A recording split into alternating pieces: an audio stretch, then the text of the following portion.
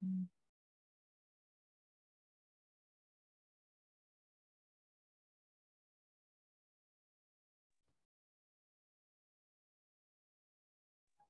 good Good evening. evening. Hi, everybody. Good evening. Good evening, teacher. Okay. Wow. How was your day, guys? How was everything today?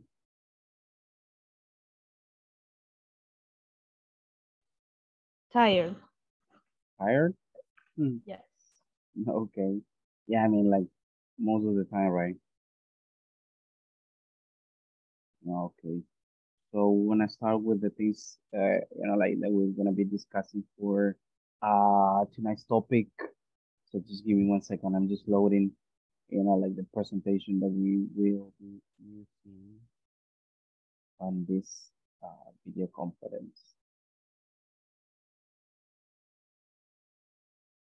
Okay, just give me 1 second.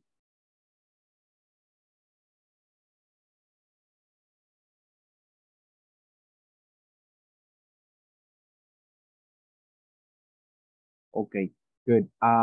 If you remember yesterday, we were discussing one very like kind of interesting and important topic, right? Which was affirmative statements using the simple present. If you remember, we were discussing, like affirmative, negative statements in a somehow we were practicing those things into a conversation.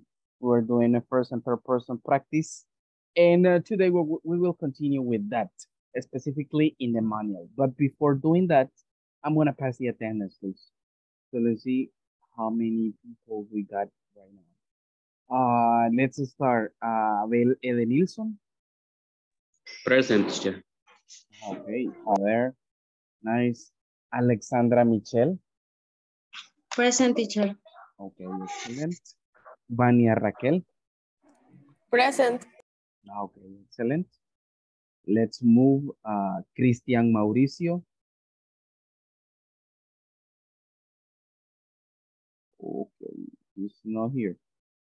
Edward Armando. Edward Armando. Okay, it's not here. Let's move Eric Enrique. Eric Enrique. All right, it's not there. Eric Fernando. Okay, no there. Let's move. Jose Mauricio. Present. Okay, excellent. Let's move the next. Julissa Jamilet. Present. Okay, excellent. Carla Daniela. Present. Okay, very good. Let's move Kelly Joanna. Present. Okay, very good. Let's move Lea Berenice.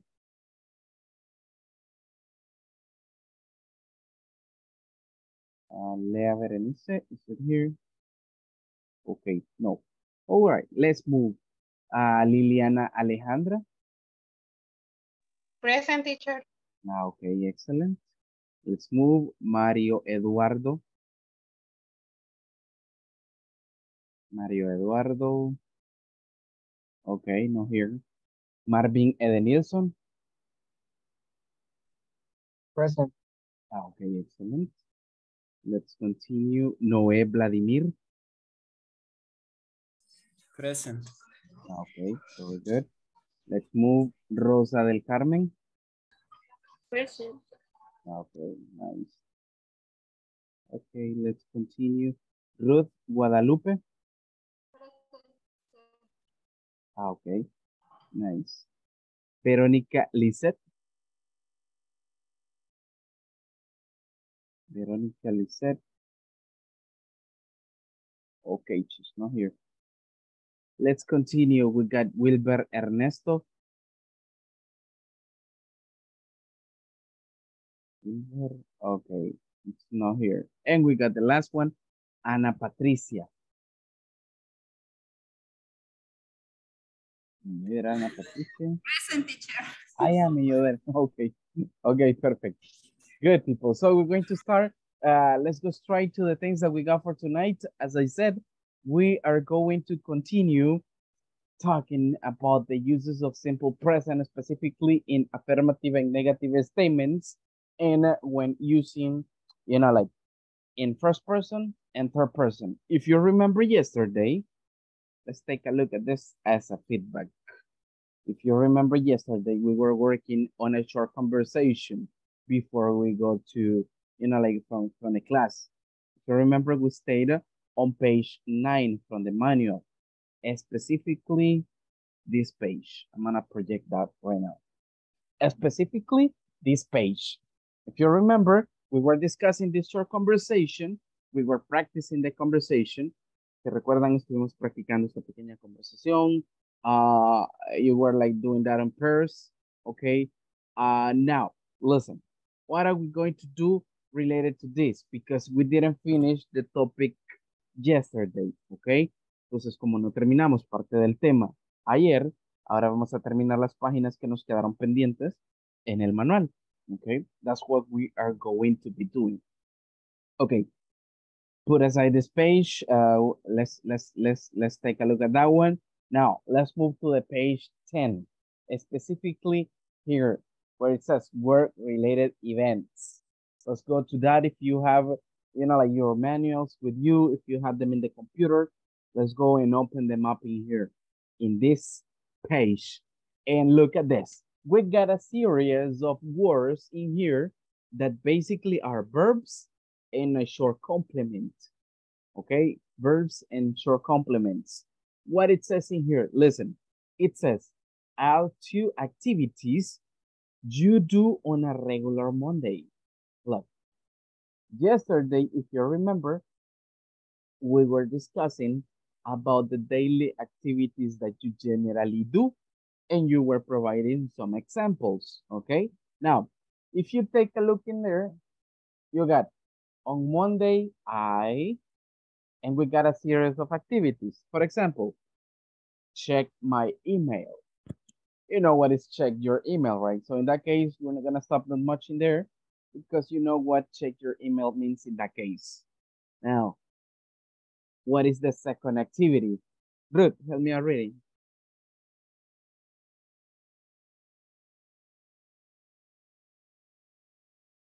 Ruth, are you there? Read the number 2, the activity. Ayúdeme a leer la actividad número 2. No sé cómo se dice la primera palabra. Okay. It means type. Type a letter. Okay, a type. letter.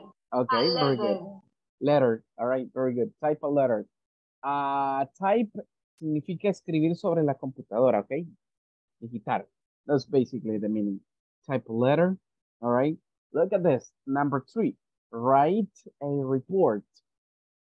Everybody knows that write a report means like escribir un reporte. Attend a meeting. I mean, asistir a una reunión. Okay. We got another one. Call clients. Right? Llamar clientes. Read a report. You know what is that? Visit clients. Organize meetings. Ahora bien, agreguemos dos actividades más acá. Okay, let's do that in here. What other activities can I include in here? Can you give me another example here? For example, using number 9. What other activities can we do here? For example, I can say,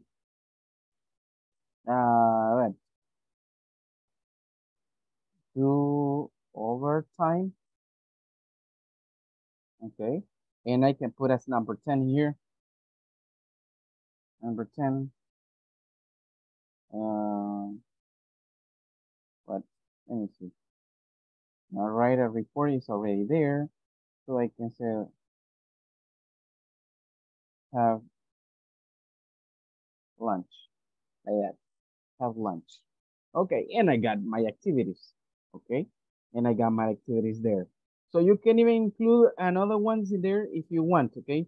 Acá pues igual podemos incluir dos actividades que nosotros normalmente hacemos para complementar esa serie de 10 espacios ahí. ¿Ok?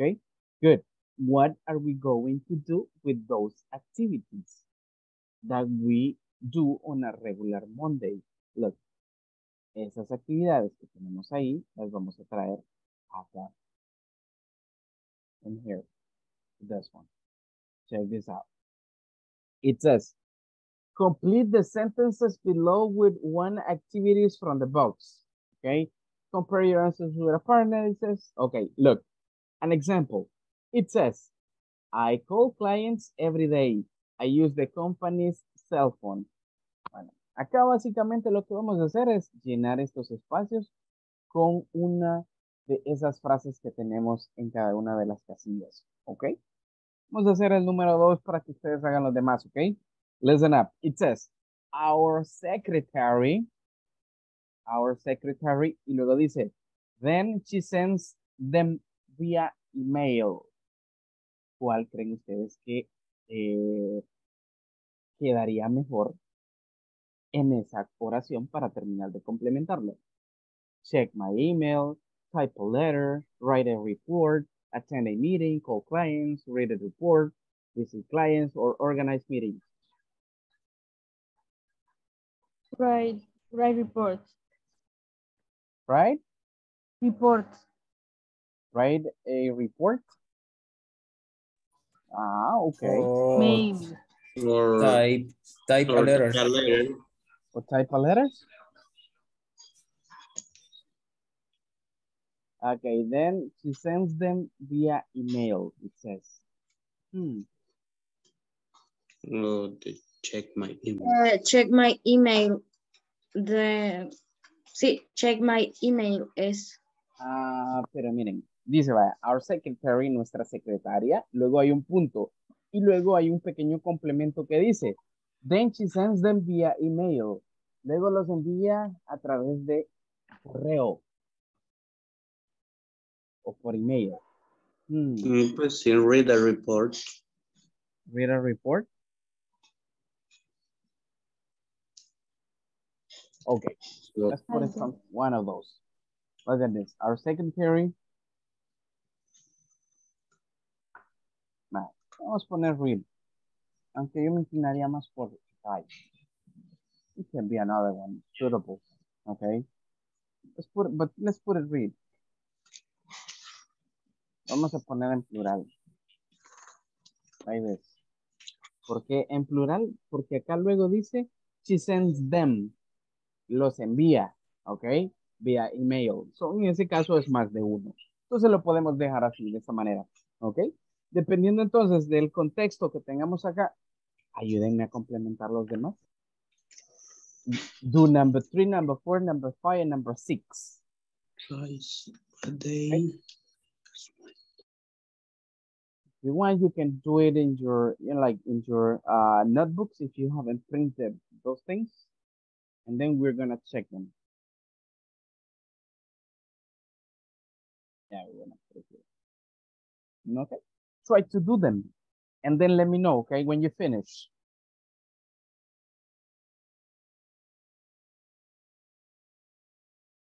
En la número 6, ustedes tienen que escoger un verbo o una frase de una de las casillas y ustedes van a escribir su propio ejemplo. ¿Ok? There you have to write down your own example.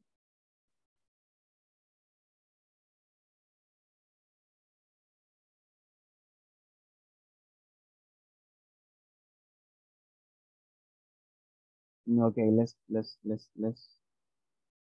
do that. As long as you finish, just let me know, okay? Please let me know.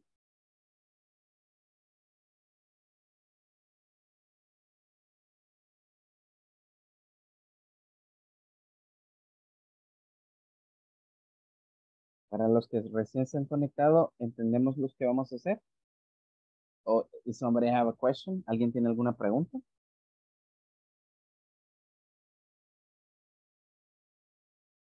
No? Okay. Okay, let's do it.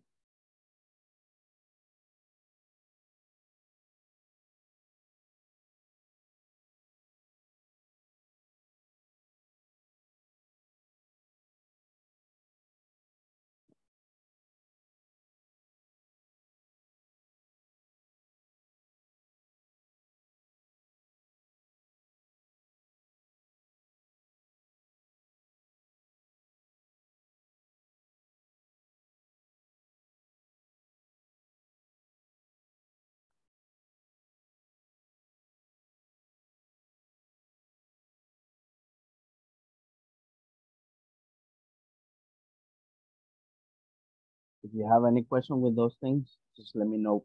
Okay.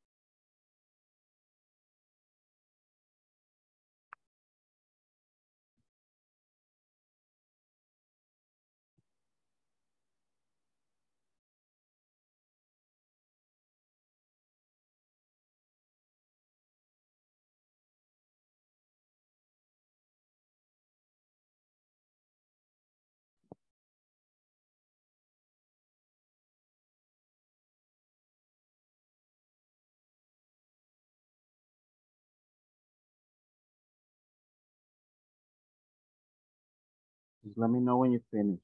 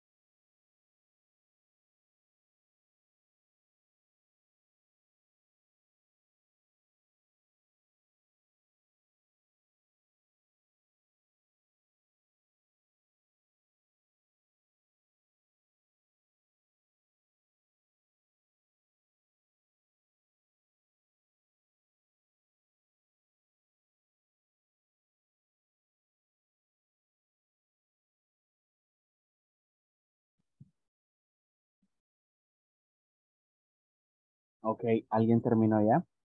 Someone finish? Did someone finish already?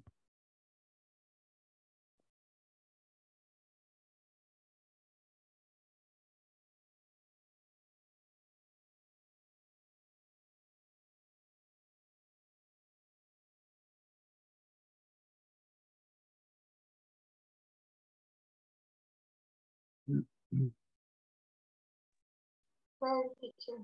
No, okay, perfect.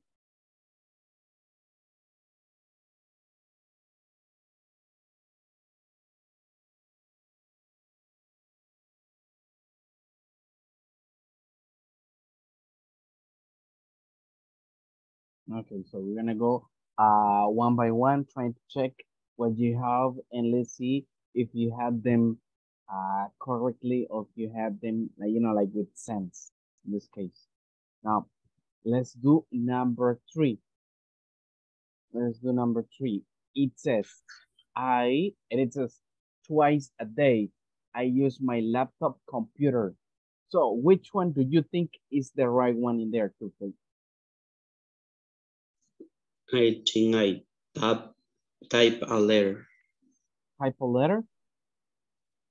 Mhm. Okay, there you go. It makes sense because it says that it uses the laptop or write an email. Okay, good. That's another one. That's another one too. Okay, good. Entonces acá sí tienen tanto, no sé, type a letter, right? así como, like check my email, or you can use it, both of them, and it's still correct, okay? Vamos a poner acá uno, para efectos de, let's put type a letter. Aunque igual puede ser, como les digo, check my email, like someone of you got it, okay? Now, number 4, Ruth, what do you have in number 4? Write report. I have to, I have to write report. Write. okay, you got write a report here. Okay, very good. Write a report. Okay. Or you can even put in there type a letter if you got it like in another way. Okay. Or even check my email. Okay. That is optional. The answer can be optional in that case. Good. What about number 5, Marvin?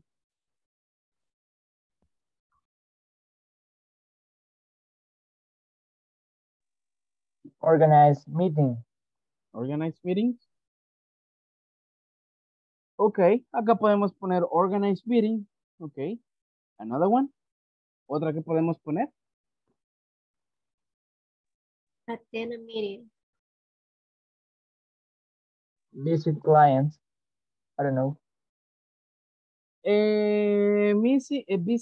Visiting o visit clients, en este caso no tendría tanto sentido porque luego dice el complemento. The meetings take place in the auditorium. Las reuniones toman o se dan en el auditorio. Entonces, básicamente ahí puede ser ya sea organize meetings o attend meetings, right? Organizar reuniones o asistir a reuniones. ¿Ok? Will be one. Good. Okay, and here, number 6. Aquí sí, la número 6, pues todos tienen una diferente. Okay. Everybody got one different. Let's see. Jose, can you read yours? No la hice esa, perdón. Okay, hágala. Hágala, se lo voy a preguntar al final. Carla? Okay. I clean the sales room. I didn't listen, Carla. Can you read again? I clean the sales room. Okay. There you go. Thank you. Rosa del Carmen.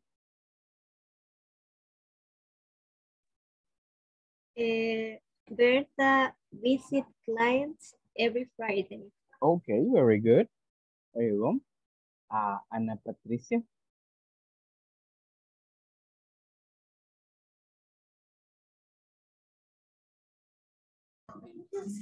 I write a report every day in the afternoon. Okay, excellent. Thank you. Leah?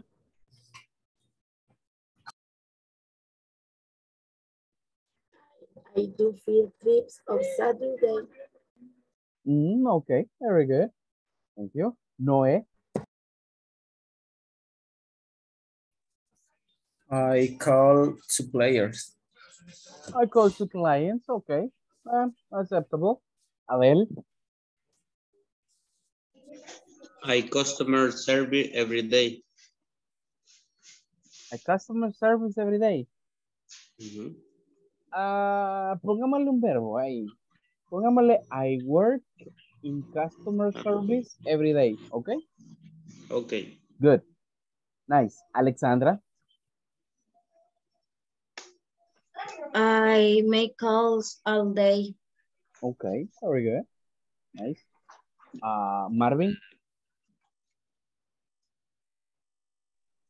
I brush my teeth every day. Okay, okay, good. Vania?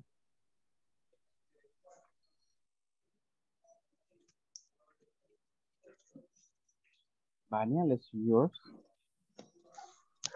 Hola, teacher. Ya la voy a hacer. Es que me había desconectado un ratito. Ahorita ya la hago. Okay, okay, good. Kelly?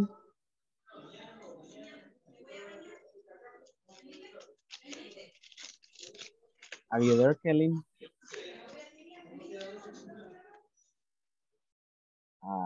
Kelly, Joanna, are you there?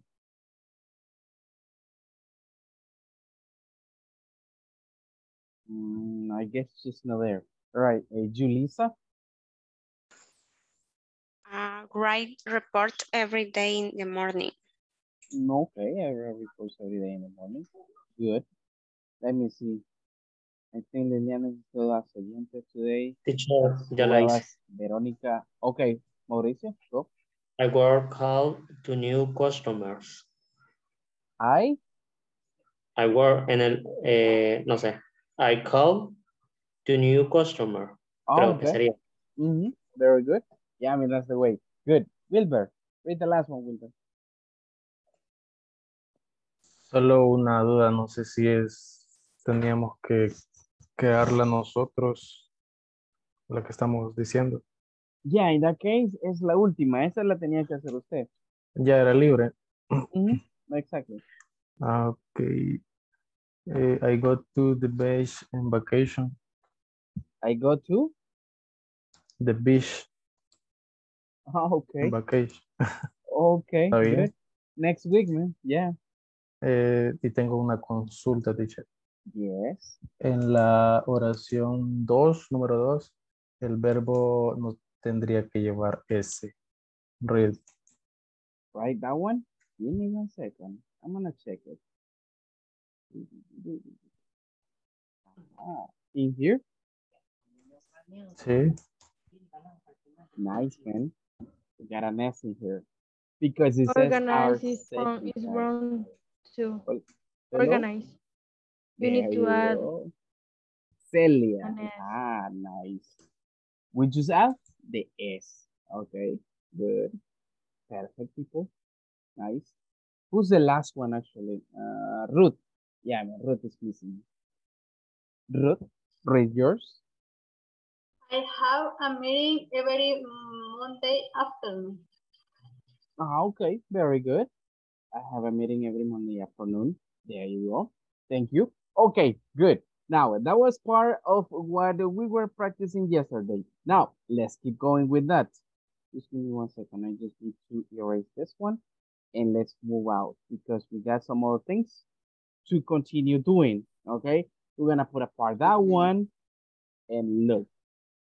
What do we got here? Look, in this case, people, in this case, we have a short conversation, but this short conversation is just related, okay, to third person or singular forms. If you remember yesterday, we were discussing about the third form of the verb. In that case, when we use he, she, it, or singular nouns, okay? So this is part of the practice from the ones that we were doing yesterday, okay? So this is like just a short practice that we're gonna like continue doing, okay? But now using third person, not first person. Okay, now let's start with that. Look at this. It says, listen to your teacher read the conversation, then practice with a partner. Vamos a hacer esta pequeña conversación porque luego tenemos ya para finalizar al menos en esa sección esta sección de gramática acá que igual ya estuvimos igual viendo un poco con la presentación que estuvimos haciendo y dando ejemplos ayer, okay? Good. Look at this. This is a very short conversation between Sonia and Matt. And it says, Sonia, let's read the conversation. And if you have any question with the vocabulary, do it at the end, okay? It says, Sonia, what does Dominic do? What does Dominic do? It says, Matt, well, she is a secretary. Well, she is a secretary. It says, Sonia, oh, I see. Oh, I see. What does she do every day exactly? What does she do every day exactly? It says, Matt, oh, I see your point. Oh, I see your point. Well, she types reports. Listen. Well, she types reports and sends emails every day. And sends emails every day. She is a hardworking woman. She is a hardworking woman. And it says, Sonia, absolutely. Absolutely. Does she arrive early? Does she arrive early? It says, Matt, yeah. She is the first person. Yeah, she is the first person to arrive in the office. To arrive in the office. Good. For that short conversation, did you have any question with the vocabulary?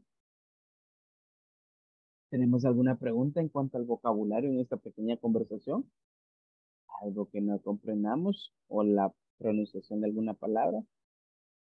What the meaning of hardworking? Hardworking, it means that you work like really hard.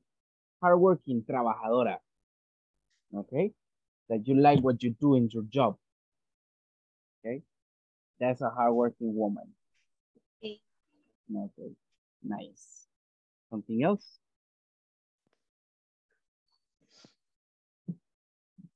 Okay, I think you got that one. Okay, good. Let me see. Want to practice that short conversation for a couple of minutes, but I do really want to know if these people from the cameras off are there. Let me see.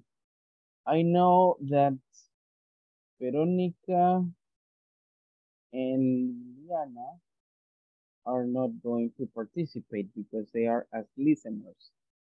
But let me see if I got it. Wilbur, are you there? Necesito estar seguro. Hola. Okay, you're there. Good. Christian? Christian Gomez, are you there? Hello. Voy entrando, no sé. Okay. No, solo quería saber si ahí estaba. Okay, no problem. Kelly, are you there, Kelly? Yeah, because Kelly last time didn't answer. Are you there, miss? Okay, entonces sería Kelly, Verónica, and Liliana. Okay. No, teacher, I'm here. Are you there? Es que como Yeah. aparece oyente, yo pensé Sí. que era de las que me había dicho de que iba a estar ocupada. Amen. Okay, you can participate right now, Yeah. right? Okay, good. No matter. Okay, cool. What are we gonna do? We're gonna practice that short conversation. Son las 8:35, 8:40 volvemos. Okay, a la sesión principal. I'm gonna create the breakout rooms. Give me 1 second. Give me 1 second. I'm just going to organize these people in here because there are some of them that are not going to participate.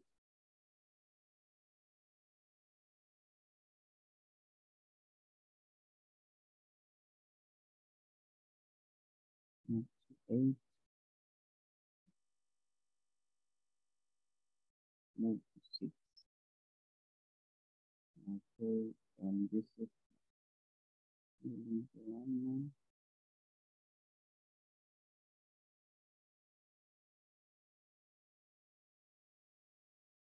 okay, give me 1 second.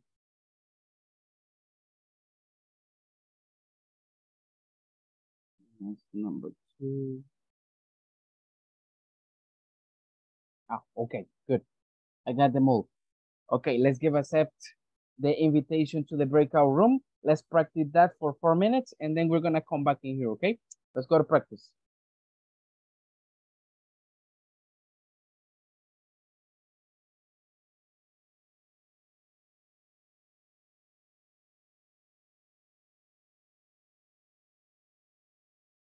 All right, let's accept the invitation, please.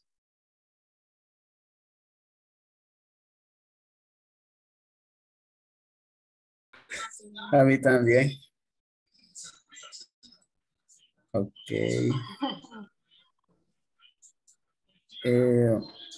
Comparto pantalla. Hello. We can share my screen. Bueno, I can't share my screen. You can't? Share my screen. Mi pantalla. Ajá. ¿La puede compartir? No, no puedo. Ay, ¿y eso? ¿Y eso? No lo sé. Por eso le No. pregunto. Ah, no, no aparece la opción ahí. Pues debería. Ahorita voy a probar otra vez. El Yes. anfitrión inhabilitó la función de compartir pantallas. Oh, no, entonces ya eso es, está predeterminado. Y ahí sí ya tendría que ir a configuración, salirme, no those things. Ah, pero eres para la conversación. Sí. Sí, Pero es que qué raro porque dice one pero no participant. tengo acceso yo a la conversación. Bueno, a menos que minimice la pantalla. Ujú. Ah, el Cada mismo quien mensaje. vaya. Yes, sí, porque ahí sí. Yo no sé cómo hacía la Miss del curso 1, que siempre se le olvidaba, pero ahí mismo lo modificaba cuando se acordaba. A ver, hágalo ahora. A ver. Ay, sí, sí puedo. There you go. Okay, Thank you. okay, Thank you. good. There you go. Era esta. Let's go then. Okay, good. Yo Esa. soy Sonia. Sí, Sí, sería, sí, Sonia y Matt. Teacher, ya que está por ahí, Yes. una pregunta. En la parte de Sonia, en la penúltima, la última parte de Sonia, ¿cómo se pronuncia? Absolutely. That one? Absolutely. Does she Sí. arrive early? It says. Absolutely. Yeah, Así. absolutely. Mhm. Y la arribar, ¿o llegar? Arrive. Arrive. Yeah, arrive. Arrive. Early. Okay. Mhm. That's correct. Thank you. Thank you. Okay, okay. Let's continue. Is a secretary. Oh, I see. What does she do every day exactly? Oh, I see your point. Well, she types report and sends email. Every day she is a hardworking woman.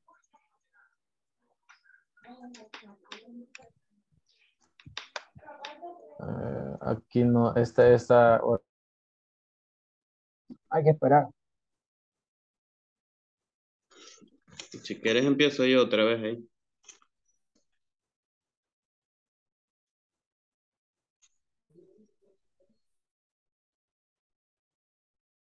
I report and send email every day.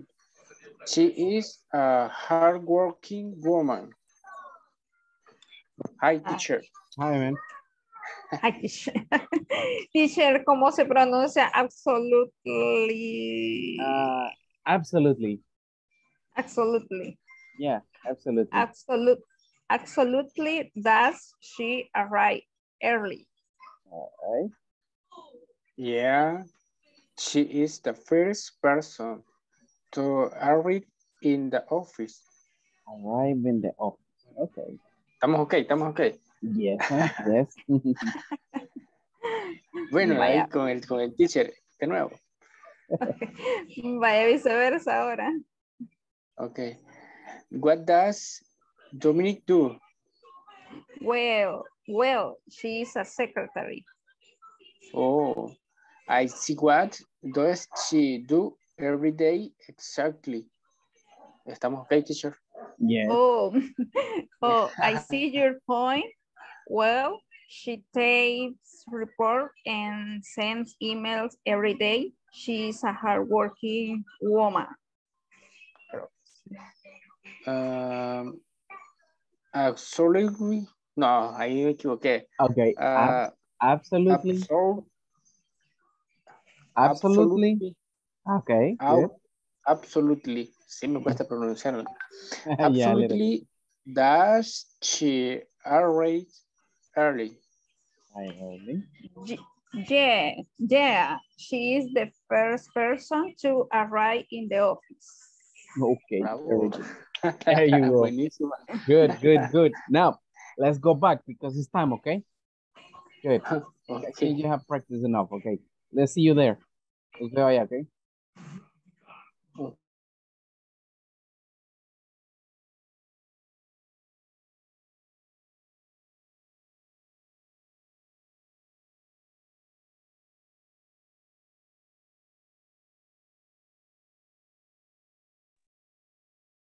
All right, so everybody's coming back.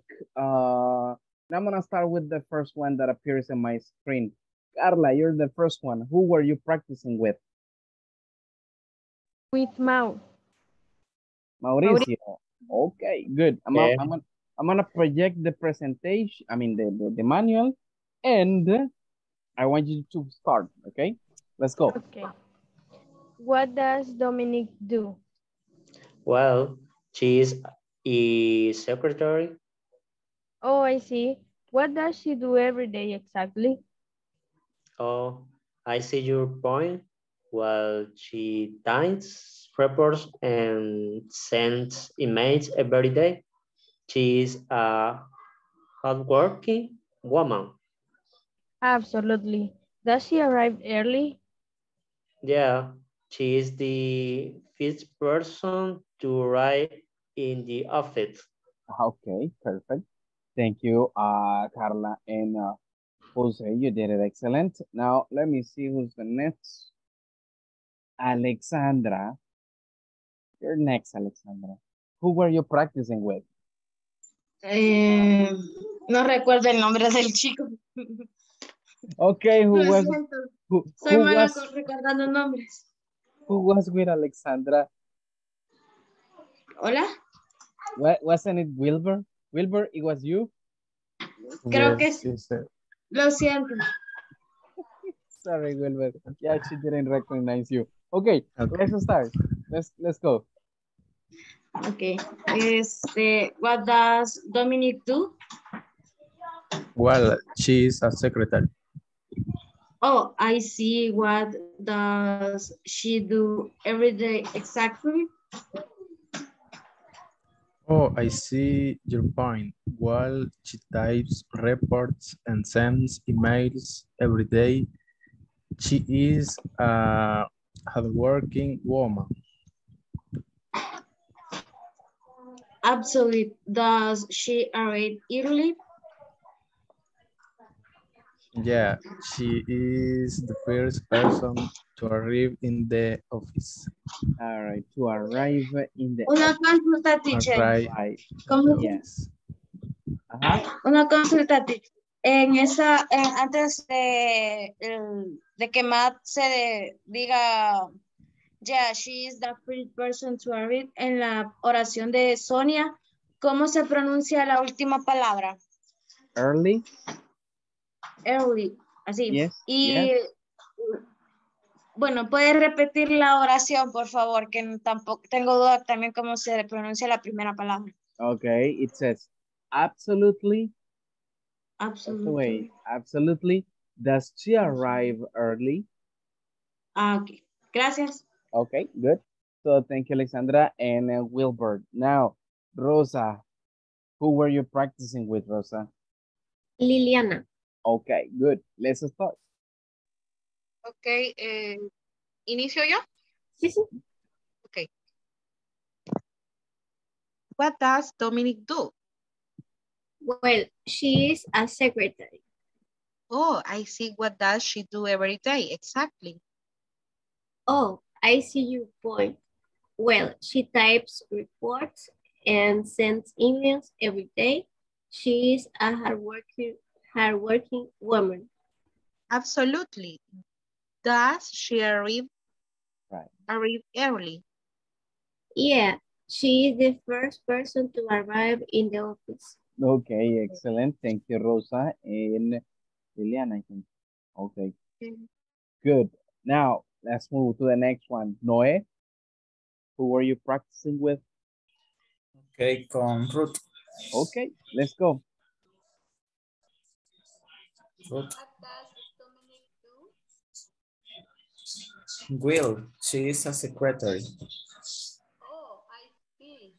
What does she do every day exactly? Oh, I see your point. Will, she types reports and sends emails every day. She is a hardworking woman. Absolutely.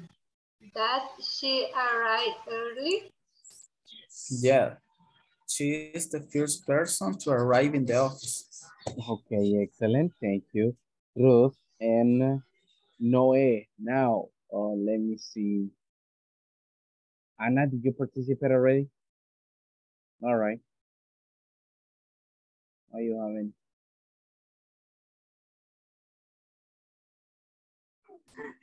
Con Eric. Ah, you okay? Good. Let's go. Okay. What does Dominic do? Well, she is a secretary. Oh, I see. What does she do every day exactly? Oh, I see your points. Well, she takes report and send emails every day. She is a hardworking woman. Absolutely. Ay, me equivoco, teacher. Okay. Listen. Absolutely. Absolutely. Does Okay. she arrive early? Yeah, she is the first person to arrive in the office. Right in the office. Okay, good. Thank you, Eric and Anna. You did it excellent. Let me see who's next. Leah, did you participate already? Con Christian. All right, you were practicing with Christian. What is Ian? Is that okay? Let's go.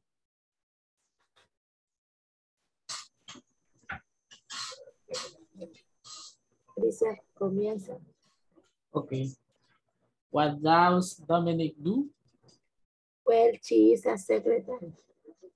Oh, I see. What does she do every day exactly? Oh, I see your point. Well, types reports and second emails every day. She is a hardworking woman. Absolutely. Absolutely.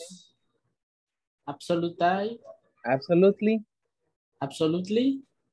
Does she arrive early? Yeah, she is the first person to arrive in the office. Arrive in the office. Good. Thank you, Leah and Christian. You did it excellent. Let me see who's next. Abel. Okay, teacher. With Marvin. You were with Marvin. Okay, go.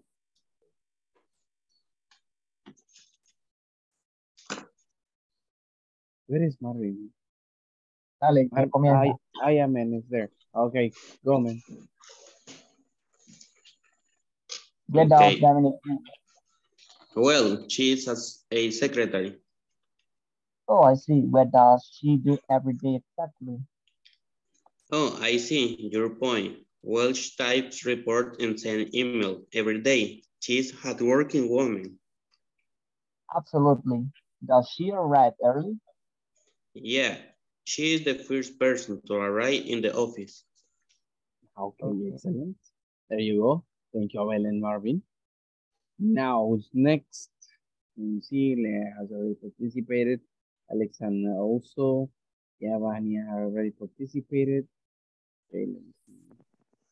Julissa, did you participate already? Hola.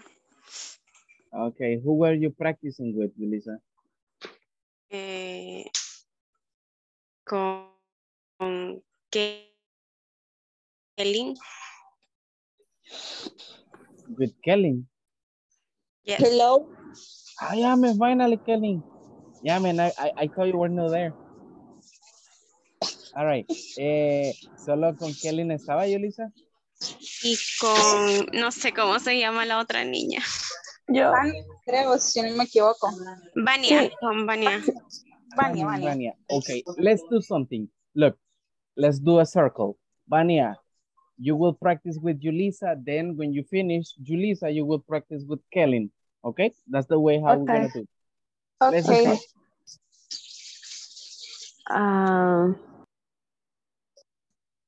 ¿Quién empieza? You. You, Vania. Okay. What does Dominic do? Sigo yo, ¿verdad? Yes. Okay. Yes. Okay. Well, she is a secretary. Oh, I see. What does she do every day exactly? Oh, I see your point. Well, she types reports and sends emails every day. She is a hardworking woman. Absolutely. Does she arrive early? Yeah, she is the first person to arrive in the office. Okay, very good. Now, Julissa, help me out with Kelly. Okay. Okay. In this case, Julissa is going to start and you follow up the conversation, Kelly. Para que no lea la misma, Julissa. Okay. Okay, let's go. What does Dominic do? Well, she is a secretary. Oh, I see. What does she do every day exactly? Oh, I see your point. Well, she types reports and sends emails every day. She is a hardworking woman. Absolutely. Does she arrive early? Yeah, she is the first person to arrive in the office. Okay, there you go. Thank you, Kelly, Julissa, and Vania. All right, to you three. Okay, good. Thank you, people, for that. Now, what are we going to do, people? Listen up. Part of this is basically what we were doing yesterday, okay? Prácticamente parte de ello es lo que estuvimos haciendo ayer, so we're not gonna stop that much in that case. Good, because I need to move on to the next page, okay? To the next topic related to that. So I'm gonna present the presentation that I got for today related to the, like the topic that we are going to be discussing from now on. So just give me 1 second. I'm gonna project it for you. So it's gonna be this one. Check this out, people.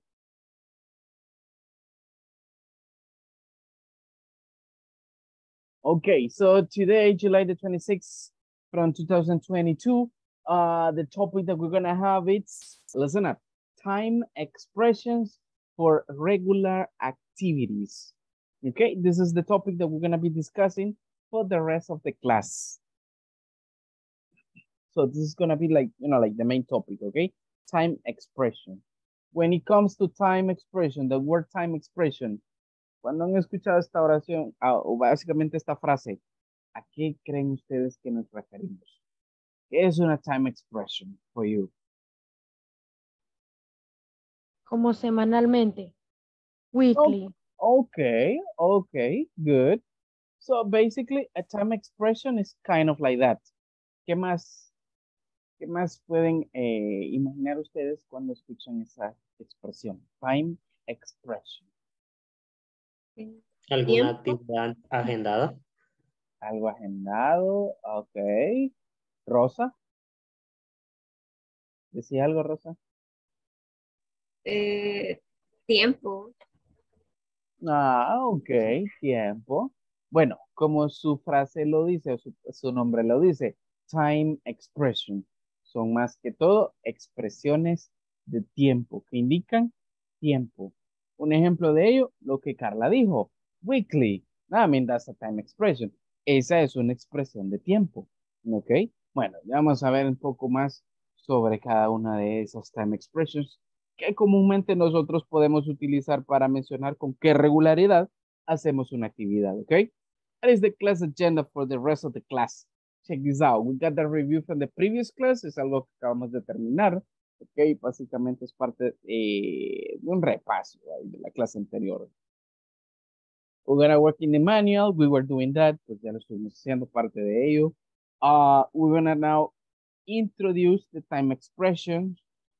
We're gonna provide some examples, and after that, we're gonna practice on question forms, okay? And at the end, we will work in the manual again, but now with the topic from tonight. Good, so that's the most relevant for the rest of this class. Now, let's go there. Time expressions. Check this out. Alexandra, help me out reading that, please. We use time expression to mention how frequently.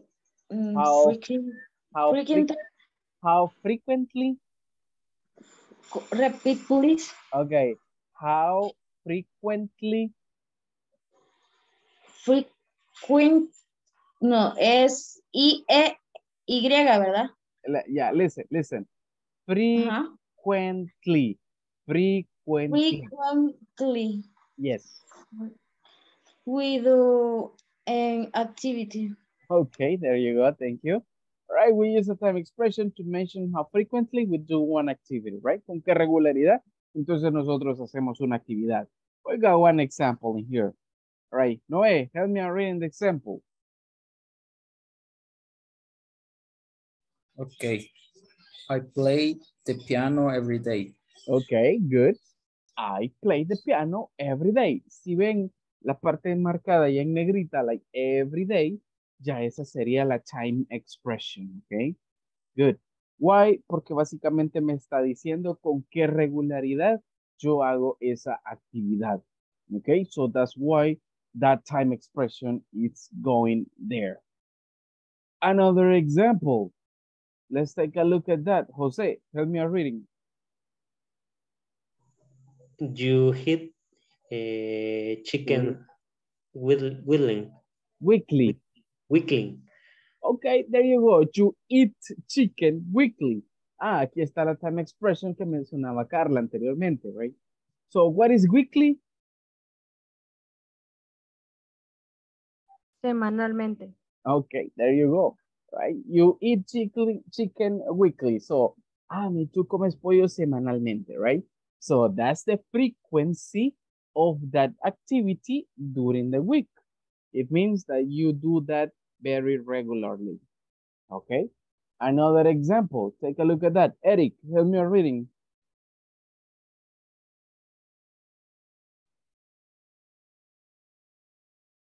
Eric, you got the microphone off.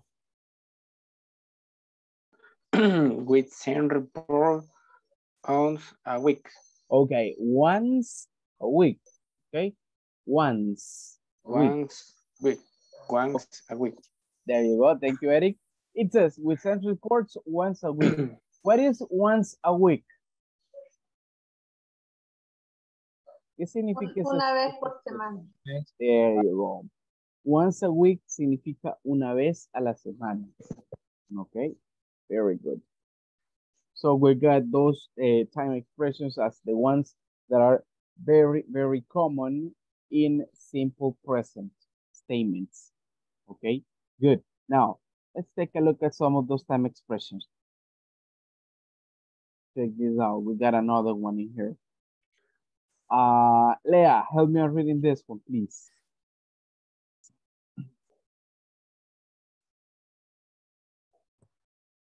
They finish the work every afternoon. Okay, there you go. Every afternoon. That's the time expression in that case. Okay, good. Algo que sí me gustaría que tomen en cuenta es, al igual que los ejemplos que tenemos acá, las time expressions o suelen ir al principio de la oración o suelen ir al final de ella. Nunca una time expression va a ir en medio de la oración. ¿Ok? Never. Generally, they go at the end. Right? Entonces, por lo general, siempre va al final de la oración. Let's remember that, ¿ok? Las time expressions o van al principio o van al final, pero nunca en medio. Ok, good. Now, Let's continue.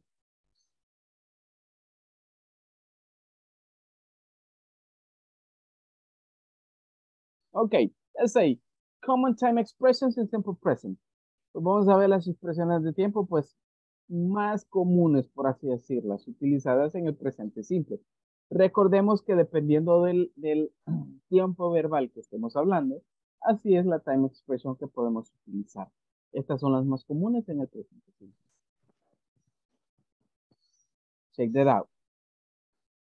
When it starts with every, so you can say every day, todos los días, right? Every month, todos los meses. Every week, all right, todas las semanas. Every year, todos los años o cada año. But that one, remember, en ese caso, pues, every va con cada una de esas palabras. And then we got the short form. Daily, what is daily? Diario. Diario. There you go. Entonces, daily es básicamente lo mismo como si yo dijese every day. Okay? Remember that. Then we got weekly. In that case, weekly. Weekly means semanalmente. Okay? And then you got monthly. Right? Monthly, it might be mensualmente. Okay? So you got it there. Now, let's move the next one. These ones are a little bit different. Look, estos en realidad no son time expressions. Estos son adverbios de frecuencia o comúnmente llamados en inglés frequency adverbs. Okay. ¿Pero por qué están incluidos acá? Pues básicamente muestran con qué frecuencia nosotros hacemos una actividad. Okay, so that's why I included them in there. Okay, what is the use in the case? You got always. Remember, always means siempre. Sometimes. What about sometimes? ¿Qué significa sometimes? A veces. A veces. A veces. Okay, good. Never? Nunca. Okay, good. Frequently? Frecuentemente. Frecuentemente. Okay, very good. Frecuentemente. And rarely?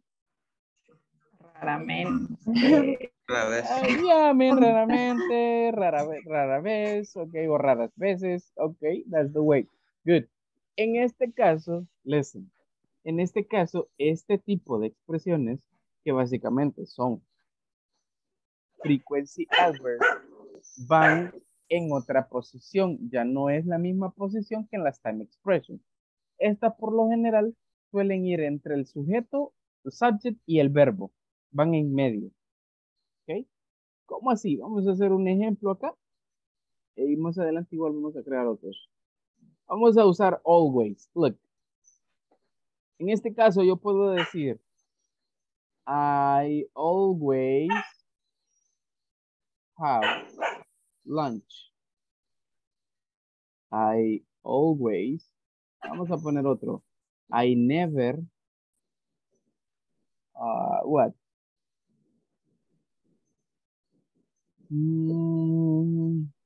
A very rare activity. I never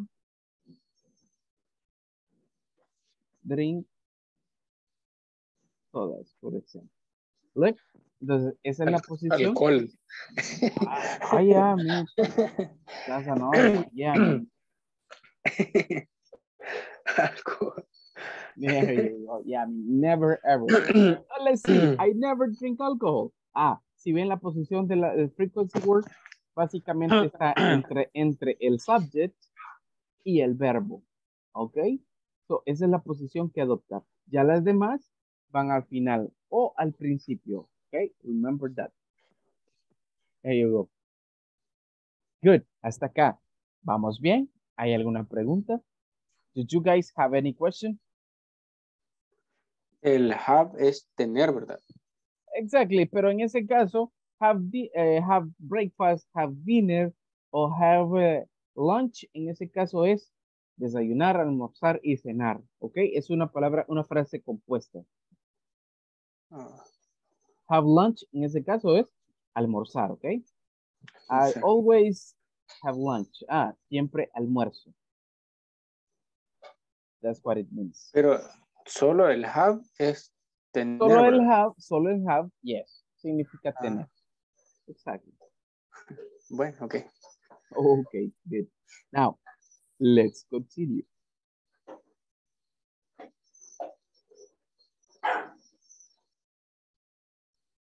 We got this one. Look, once a week, okay, once a month, or once a year, right? Remember, once, en este caso significa una vez, okay? Once a week, una vez a la semana, once a month, una vez al mes, o once a year, una vez al año. Al año. There you go. We got another one. Twice a week, twice a day, twice a week, twice a month, and twice a year. All right, in that case, ¿qué significa twice? Dos veces. Dos veces, there you go. Okay, good, dos veces. Puede ser twice a week, dos veces a la semana, twice a month, dos veces al año, or twice a year. Right, so in that case, dos veces al año. All right, so that depends on what, how frequent you do an activity.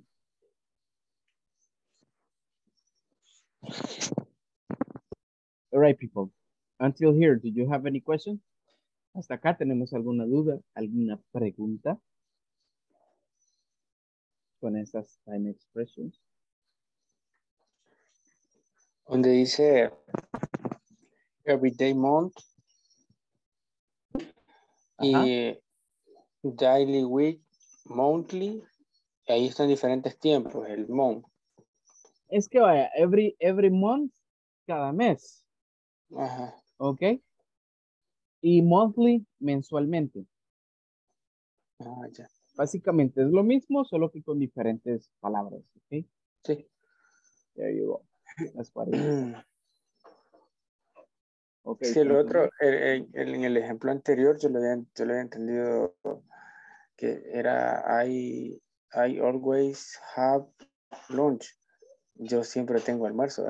Ajá, porque, no, ¿verdad? sería yo siempre almuerzo, okay? Okay. That's what it is. There you go. Good. Okay, if you don't have any other question, listen up. I'm gonna stop sharing right now. Voy a dejar de compartir por unos segundos y voy a pasar a la segunda asistencia, okay? Because it's time. Just give me 1 second. I'm gonna stop sharing this and I'm gonna move. All right, let's start. Abel Edenilson. Present, teacher. Okay, very good. Alexandra Michelle. Present, teacher. Okay, Vania Raquel. Present. Okay, excellent. Cristian Mauricio. Present. Okay, nice. Eduard Armando.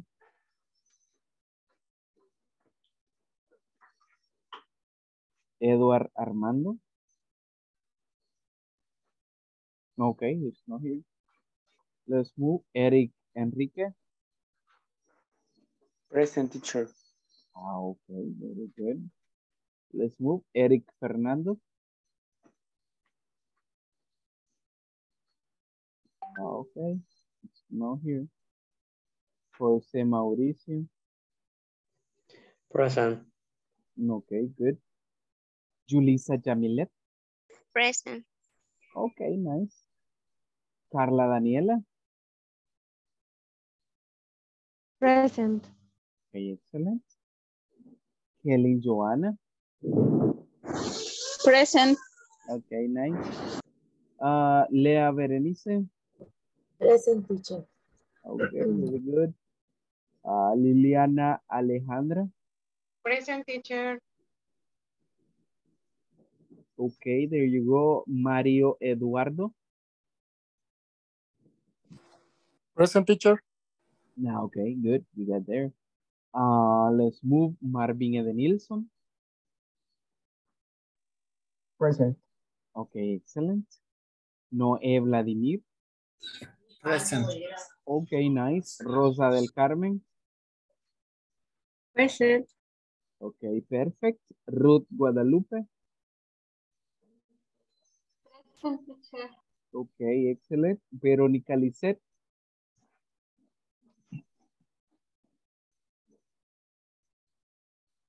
Verónica.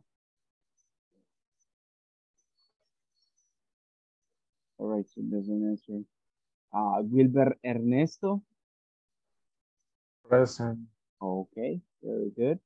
And the last one, Ana Patricia.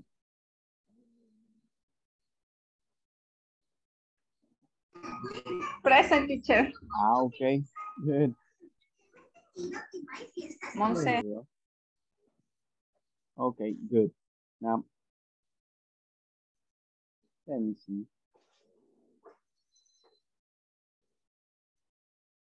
Okay, people, let's continue. Give me 1 second. I'm gonna forget where we stayed.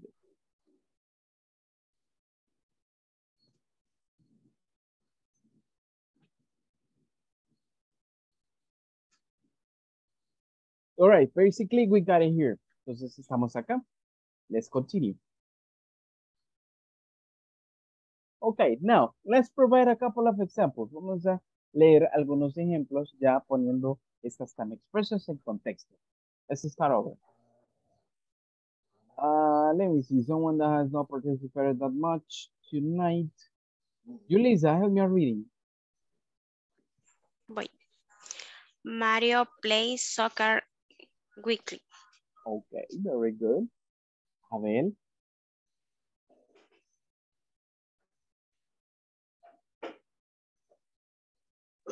They go to the supermarket 3 times a week, month, year.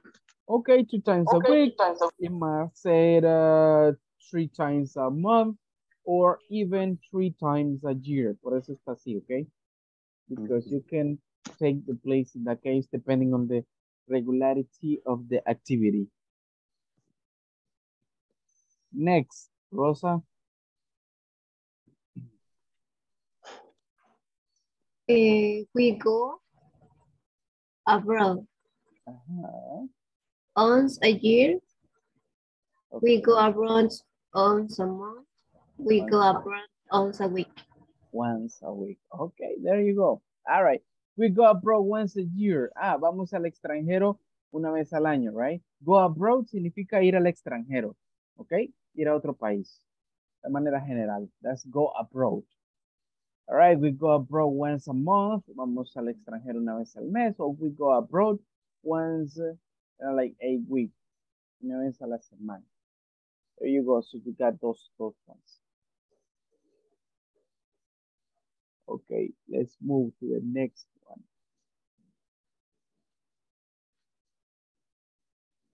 Christian, help me out, Christian.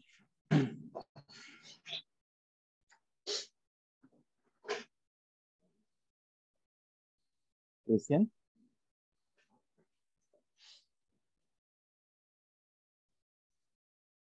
Hello? Okay, I think Christian is sleeping or something like that. Let me see. Kelly, help me out reading, Kelly.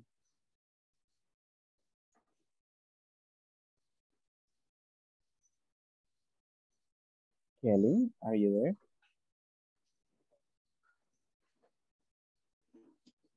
Hello?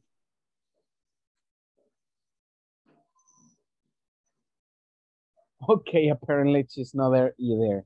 So, Vania, help me out reading, Vania.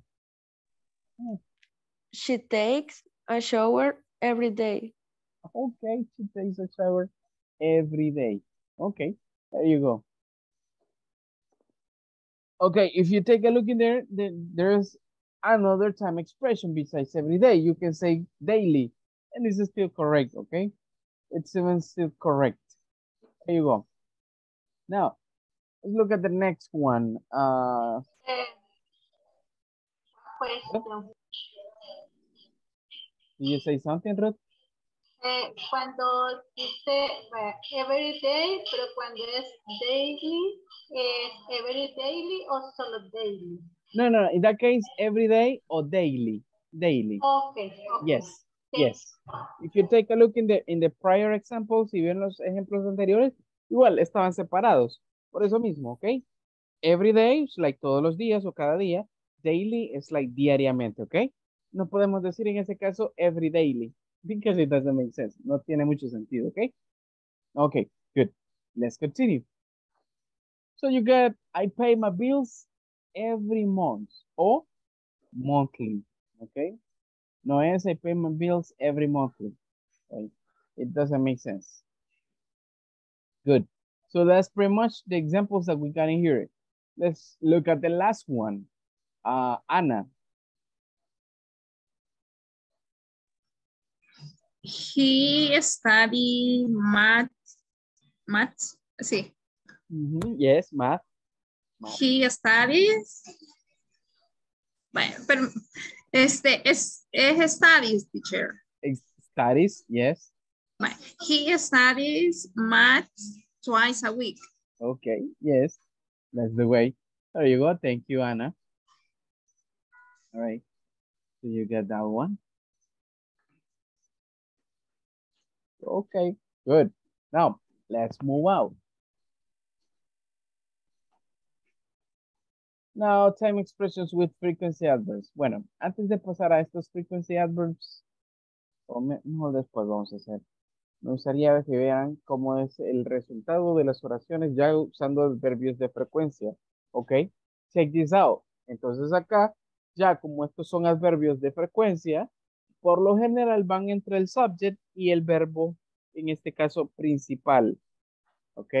As I said before. So, let's read those ones. Noé, help me reading this example. I sometimes eat in the restaurant. Okay, very good. I sometimes eat in a restaurant. Good. Check this out. This is another one. It's very similar to that one. Edward, help me reading.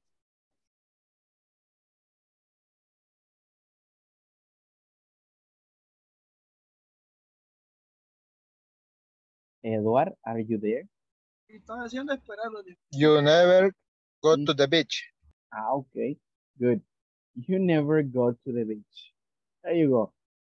The next one, let me see, Carla.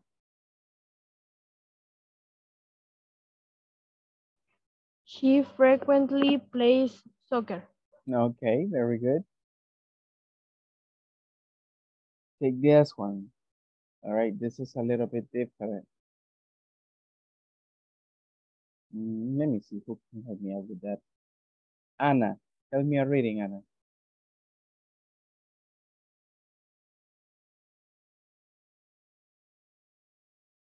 Anna, are you there? Ana Patricia?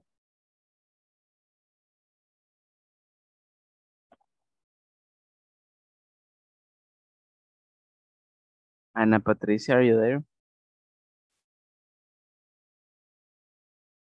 Well, I think these people went to sleep or something like that.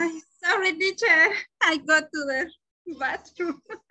Man, I thought you were like sleeping or something. Sorry. Okay, good, Anna. No problem. He rarely cooks the breakfast.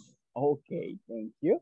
He rarely cooks the breakfast, all right? Él raramente cocina el desayuno. That's what it says there, okay? That's what it means.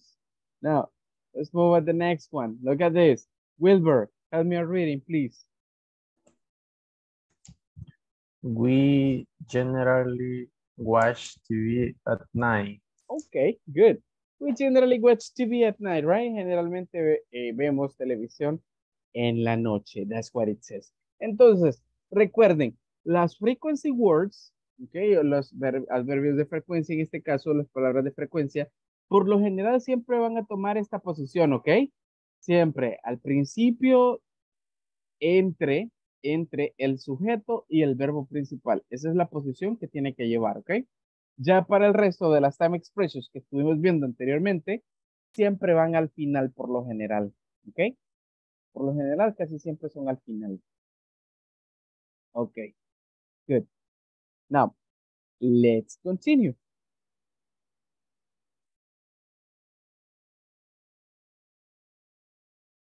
Vamos a ver algunas formas de preguntas. Question forms.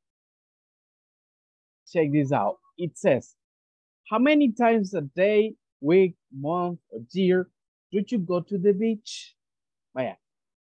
Para preguntar con qué frecuencia nosotros hacemos una actividad, por lo general tenemos dos modelos de pregunta. Este es uno de ellos. Listen up. En ese caso estamos preguntando sobre la cantidad de veces que nosotros solemos hacer una actividad, all right? O que otra persona suele hacer una actividad.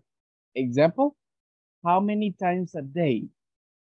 ¿A qué me refiero con how many times a day? ¿Cuántas veces al día? How many times a week? ¿Cuántas veces a la semana? How many times a month? Right? ¿Cuántas veces al mes? O how many times a year? Like, ¿cuántas veces al año? Okay? Do you go to the beach? ¿Vas a la playa? Okay? So, the possible answer to that question can be like this. Look, I go to the beach. Y pues acá nosotros tenemos una gran variedad de posibles respuestas. Look, I go to the beach 3 times a day, 3 times a week, 3 times a month, or 3 times a year. Okay? Okay. Good. ¿Qué estás haciendo?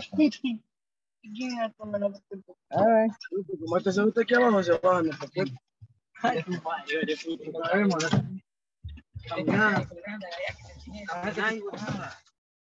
Interesting the conversation, right? So you see, por eso les digo, a veces es bueno tener el micrófono apagado. Okay, let's continue. Let's continue with that. Listen up. So as I said before, I can say I go to the beach 3 times a day, 2 times a week, a month, or even a year, okay? That happens with questions with how many times. Ahora bien, este es el segundo modelo de preguntas ya para hacer o preguntar sobre qué o cuánto es la frecuencia en que nosotros hacemos una actividad. Look at that. How often do you cook meat? ¿Qué tan a menudo, right, cocinas carne? Okay, so you got the possible answer like this. I cook meat weekly, right? Cocino carne semanalmente, right? Weekly. Or I sometimes cook meat. A veces, okay? A veces cocino carne. Okay, so this is the possible form, okay? This is the possible way how we can do it. Esa es la forma en cómo posiblemente nosotros podemos desarrollar este tipo de preguntas, okay? Good. Now, let's start a short practice using that. Listen, vamos a comenzar una pequeña pregunta, igual, usando how many times. Quiero que ustedes me tomen una expresión de esas, ¿ok? Dice a day, a week, a month, a year, y me elaboren una pregunta. Solamente la pregunta, no respuesta. ¿Ok? Usando how many times. Cuando la tengan, me lo hacen saber. Hagámoslo en primera persona, ¿ok? How many times a day, how many times a week, a month, a year do you? Y luego me colocan el verbo de su preferencia dependiendo de la actividad que van a preguntar, ¿ok? Let's go.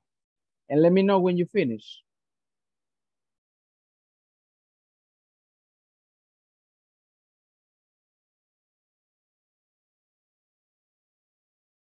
I'm going to stop this part because we no longer need it.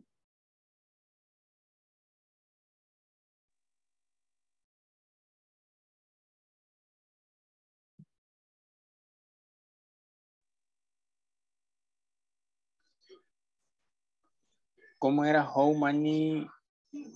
How many times? How many times? Yes.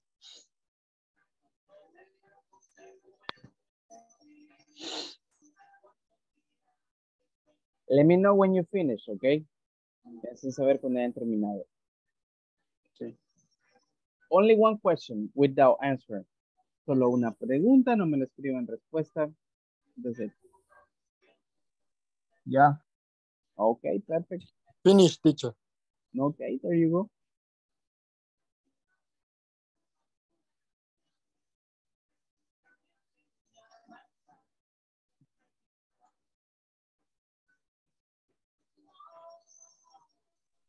Finish.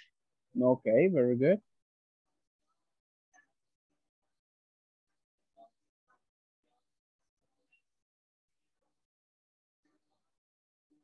Finish. Okay, excellent. We're gonna wait for the other ones. Vamos a esperar a los demás que terminen.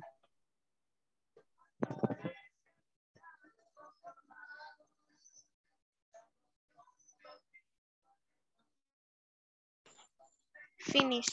Okay, perfect.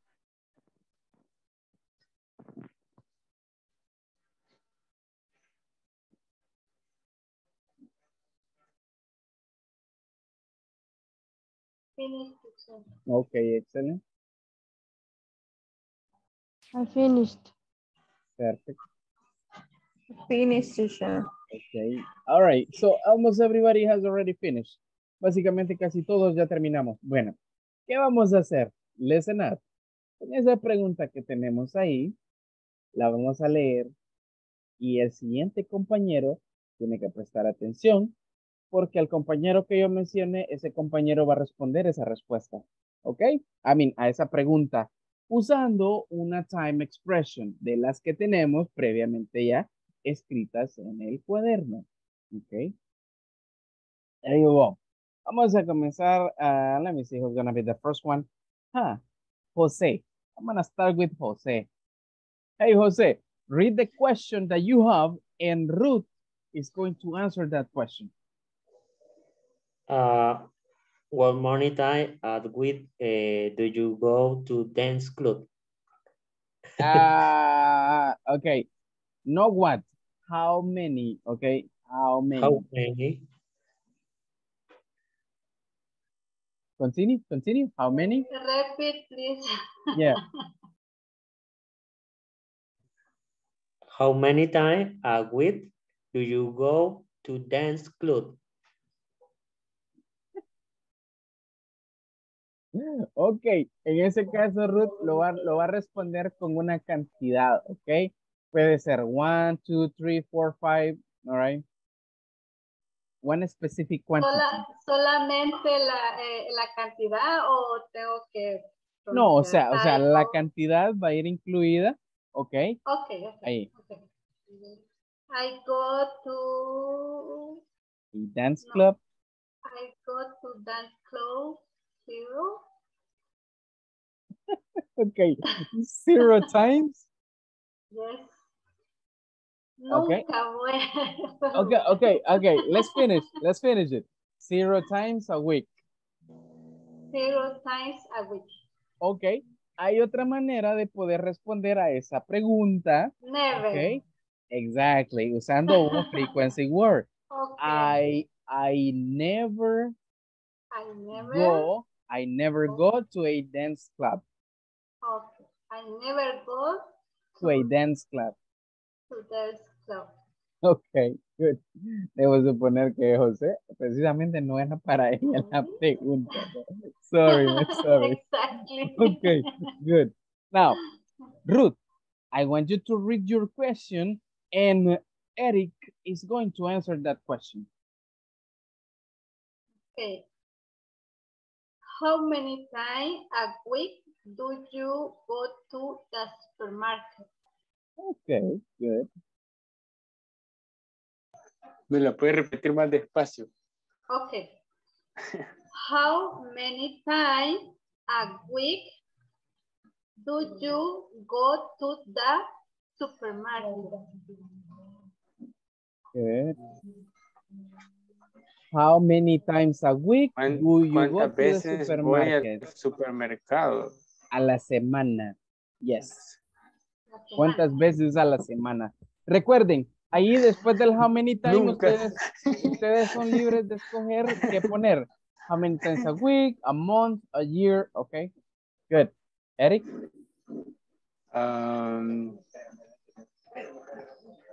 Yours. Casi nunca voy al supermercado. ¿Cómo se dice casi nunca?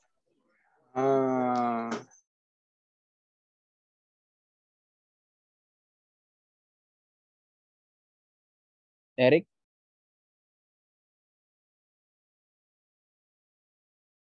Lo perdimos a Eric. Ouch.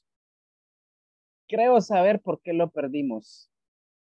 Es que acabamos de presentar un bajón de electricidad y milagrosamente a mí no se me fue no se me fue la señal porque lo tengo desde el celular.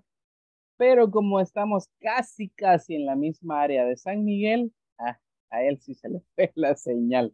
Ok, bueno, espero que se pueda restablecer Pues no pronto. salió huyendo. Al menos hoy no fui yo. No, ok, al menos no fui yo. Yo pensé que porque no sabía las respuestas había ido. No, yo pensé lo mismo, pero ya me acordé que él me dijo que era igual de la misma área acá en San Miguel, así que... Diosito le ayudó quitándole la electricidad. Así que acá está lloviendo bastante fuerte ya, entonces posiblemente eso haya sido. Ok, good. Now, vamos a ver cómo vamos a hacer. Ok, Lea, are you there? Yes, okay. Cool, Lea. Good. Now, I want you to read your question, Lea. Quiero que lea su pregunta. Permítame. Ahora que lo recuerdo, el compañero no la terminó de responder. Lea, voy a responder primero la pregunta de Ruth, ¿ok? Antes de leer la suya. Ruth, repeat the question, Ruth. Okay, teacher. How many times, Lea, how many times a week do you go to the supermarket? Okay. I go to the supermarket one weekend. Okay. We say one time or once a week. Once a week. Okay, good. I go to the supermarket once a week. Okay, very good. Thank you, Ruth, for the question. Now, Lea, read the question, and Noé Vladimir is going to answer, okay? Pay attention. How many times a year do you travel? Okay.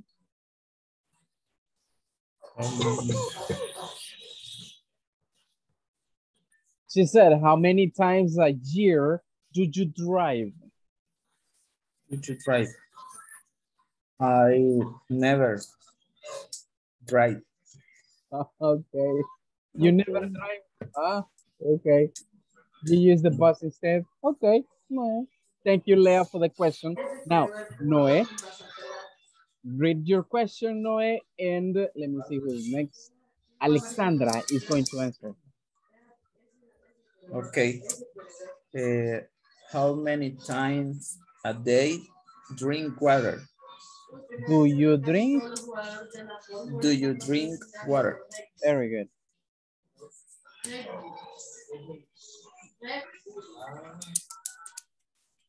Alexandra. Todo el día, ¿cómo sería? Todo el día. Agua por agua preguntó, ¿verdad? ¿Cuántas veces tomo agua? Exactly. Son 2 litros al día que tomo. ¿Cómo lo puedo decir? No, pero es que ahí son las veces en las que tomas esos 2 litros, ¿ok? ¿En cuánto tiempo? ¿Cuántas veces se toma, en cuánto tiempo se toma esos 2 litros? En el día, en todo el día. Yes, pero tienen que ser, ¿qué? 5, 10 veces, 8, 9. 8 veces al día. Okay, say that in English.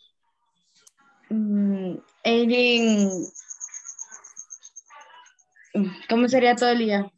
Every day. The whole day. ¿Hola? The whole day. Ahí se lo escribí en mensaje en Zoom. The whole day. Todo el día. Eating the whole day. No, Eric. No sé cómo se llama el compañero. No es Vladimir. No. Ah, pero vaya, mire, la respuesta podría ser, Alexandra, para ser más específicos. I drink water 8 times the whole day. 8 veces todo el día. Okay? Okay. I drink 8 times? Well, perdón? 8 times? 8 times the whole day. The whole day. Very good.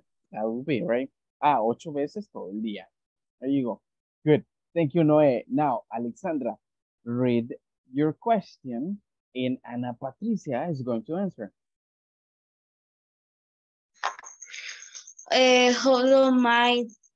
How many times a week do you see your friends?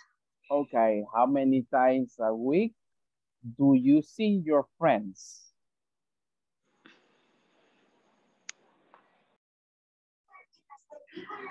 I see you, my friends. I see my friends. I see my friends once a week. Okay, once a week. There you go. Thank you, Alexander, for the question. Now, Anna, read yours. And next, Rosa is going to answer. Okay. Rosa, how many times a week do you clean the house? Okay, very good. Good question. I clean the house every day. Oh. Are you sure, Rosa? Yes. look at her face. Yeah. Okay, good. Thank you, Anna. Now, Rosa, read your question. And Ruth has already participated. Abel is going to answer. Abel, how many times a year do you pay shoes?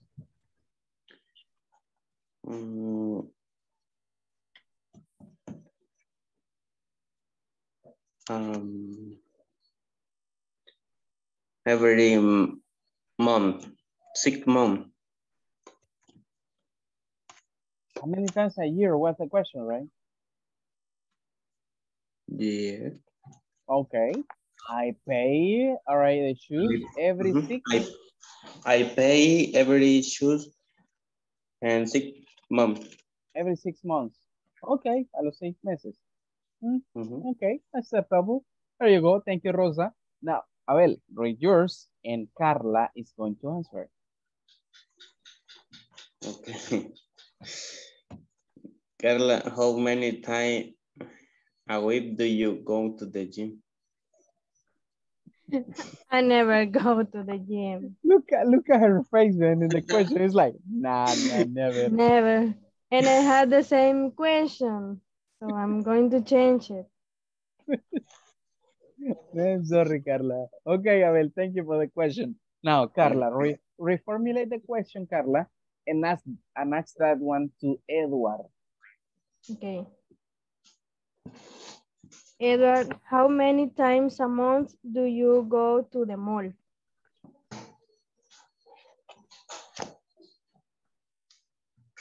Edward?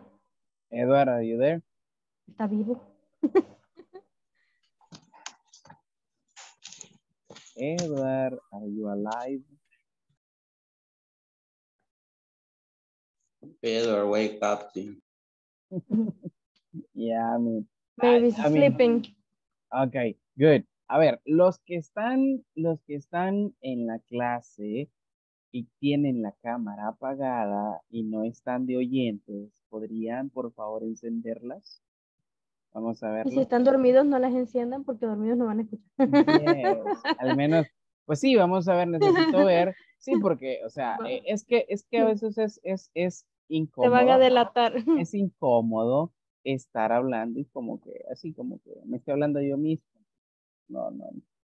No es funny. It's not divertido. Okay, good. You got this one. Significa que los demás are sleeping. No, ya. No, teacher. Lo que pasa, bueno, en mi caso, yo desde el módulo pasado, lo que pasa es que la cámara la tengo en el teléfono y se me ha arruinado, entonces todavía no lo he mandado a arreglar. Y ahorita estoy desde la compu del trabajo y no tiene pues cámara. Por eso, pero ya había reportado eso. Ah, va, está bueno. Ahí está. Okay. Perdonada. Okay, good. All right, no problem with that. Cool. Okay, Carla, let's reformulate the question. Edward, are you there? Vamos a ver si está Edward. Creo que no. Okay, Wilbur, are you there? Tampoco. Okay, ask that question to Marvin. Yeah, let's go with Marvin. Marvin, how many times a month do you go to the mall? Okay, good. I seldom go to the mall. Okay, good. Thank you, Carla. Now, Marvin, read your question and Liliana is going to answer.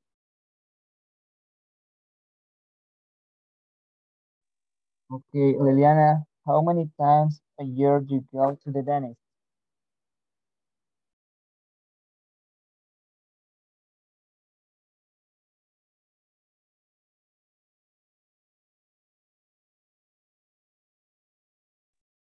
Sorry, repeat please.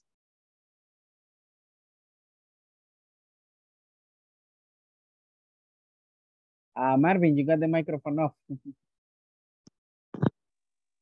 Okay, how many times a year you go to the dentist? You go to? No, I don't know. The dentist. The dentist. Okay. Maybe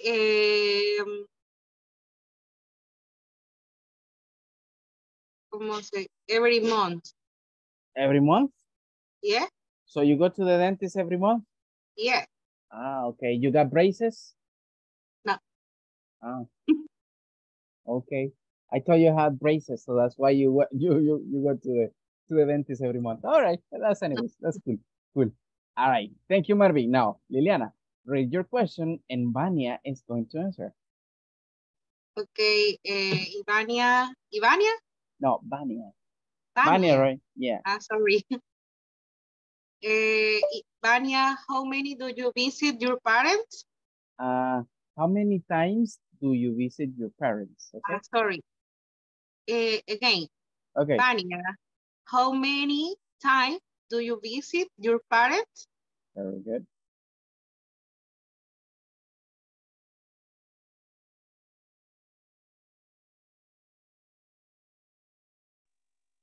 Once a week.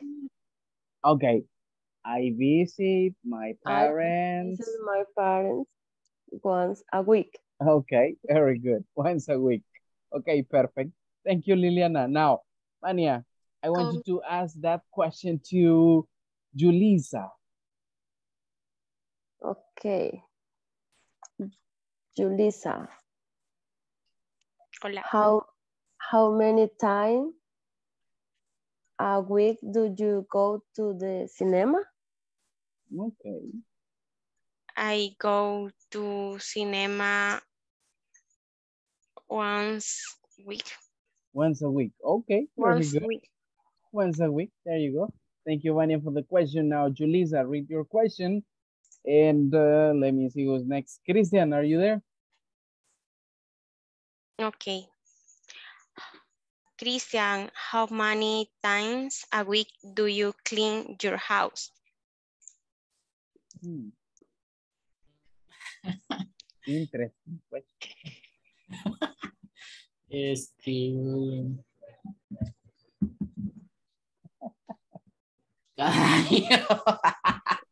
Sorry, man. They caught you.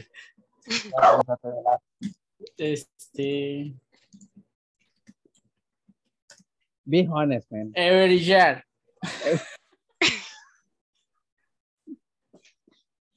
Okay. Yeah, but I clean my house every year. I clean my house every year. Or one time a year, or once a year. Okay, good. Interesting. Yeah, I mean, you like cleaning the house. Perfect. Now, Christian, read the question that you have.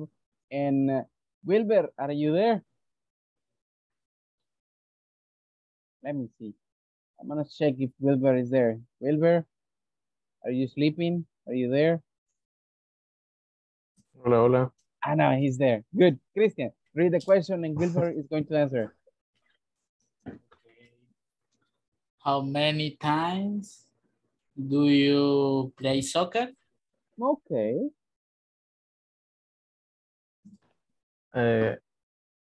I never play soccer. Okay, you never play soccer. Good. All right, thank you, Christian. Now, Wilber, read the question that you have, and Mario is going to answer. Mario, are you there? Yes. Okay, perfect. Mario, how many times a week do you play the guitar? I play the guitar once a week. Once a week. Okay, very good. Thank you, Wilbert. Now, Mario, read your question. And Eric, it's back, Eric. Eric is going to answer. Okay, Yeah. Eric, how many times a week do you go to the church? Okay.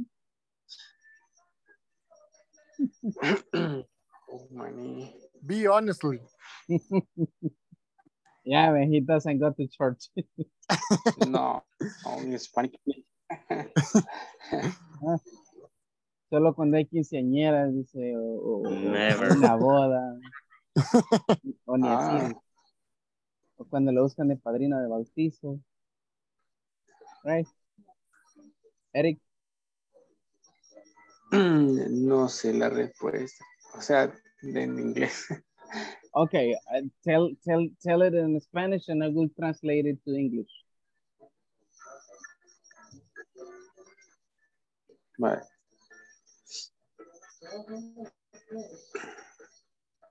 Y él en español y yo le voy a ayudar, no problema. Vale. Él le estaba preguntando que cada cuánto voy a bodas a 15 años. Eso, ¿verdad? No. No entendí, la verdad. Mario, repeat the question.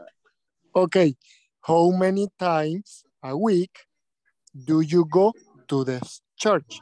To church. You know what is church, and Eric? Church means iglesia. ¿No? Iglesia. ¿Cuántas veces a la semana va a la iglesia? Juan, solo una. Yeah, but complete answer, Eric. I go to church. Solo es domingo. Sería I go to church. I go to church. Puede decir una vez a la semana, once a week or weekly. Only Sunday. I go only a Sunday. weekly. Okay. Once a week, all right, or weekly, right, or every Sunday, as Abel said, right? Good. Only Sundays? You go on Sundays, Eric? No. Only Sundays. Lo veo indeciso, Eric. No sé por qué tengo esa pizca de que no le creo mucho. Creo que nunca va. Esta vez que a la iglesia le... Sí, solo... digamos que solo voy 2 veces en el mes, porque... Solo pasa por ahí. Dos domingos de los que tengo libre, que en teoría debería tener libre, los trabajo, y solo tengo 2 libres en el mes. Entonces, okay. Pues sería two only. No, man, in that case, it's like every 2 weeks. Cada 2 semanas. Every 2 weeks. Every 2 weeks. Yes. Okay, very good. Now, Eric, I'm going to finish with you. I want you to read your question y vamos a responder el que comenzó a preguntar, como no ha respondido. Ya sabemos quién es, man. José Mauricio. Sí. Bye. How many times are you in the cafeteria on the date? Repeat the question. How many times are you? How many times a year? In the cafeteria in the day. ¿Cuántos días cuántas veces vas a la cafetería en el día? Ah, ok, sería así, miren. How many times, ¿cuántas veces va a la cafetería? Ajá. En el día. How many times a day do you go to the cafeteria? La idea es, la acabo de enviar al grupo, ok, al mensaje, al chat de Zoom. How many times a day do you go to the cafeteria? Read that again. Léala de nuevo. Permítame que no me cayó el mensaje. En el chat general. No, no es en el WhatsApp, Sí, es en el chat general de Zoom. Zoom. How many? Yeah, man, Zoom. No WhatsApp. How many times do you go to the cafeteria? Cafeteria. Es difícil tal leer eso. Sería I got money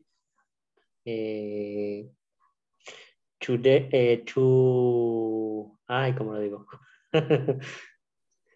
2 veces. I go to the cafeteria. I go to the cafeteria 2 times a day or twice a day. 2 days a day. Okay, 2 times a day. All right. Or twice. Una sola palabra, right? Twice a day. All right. For coffee. Good. ¿Hay alguien acá que no le gusta el café? A mí sí me gusta, pero me hace daño.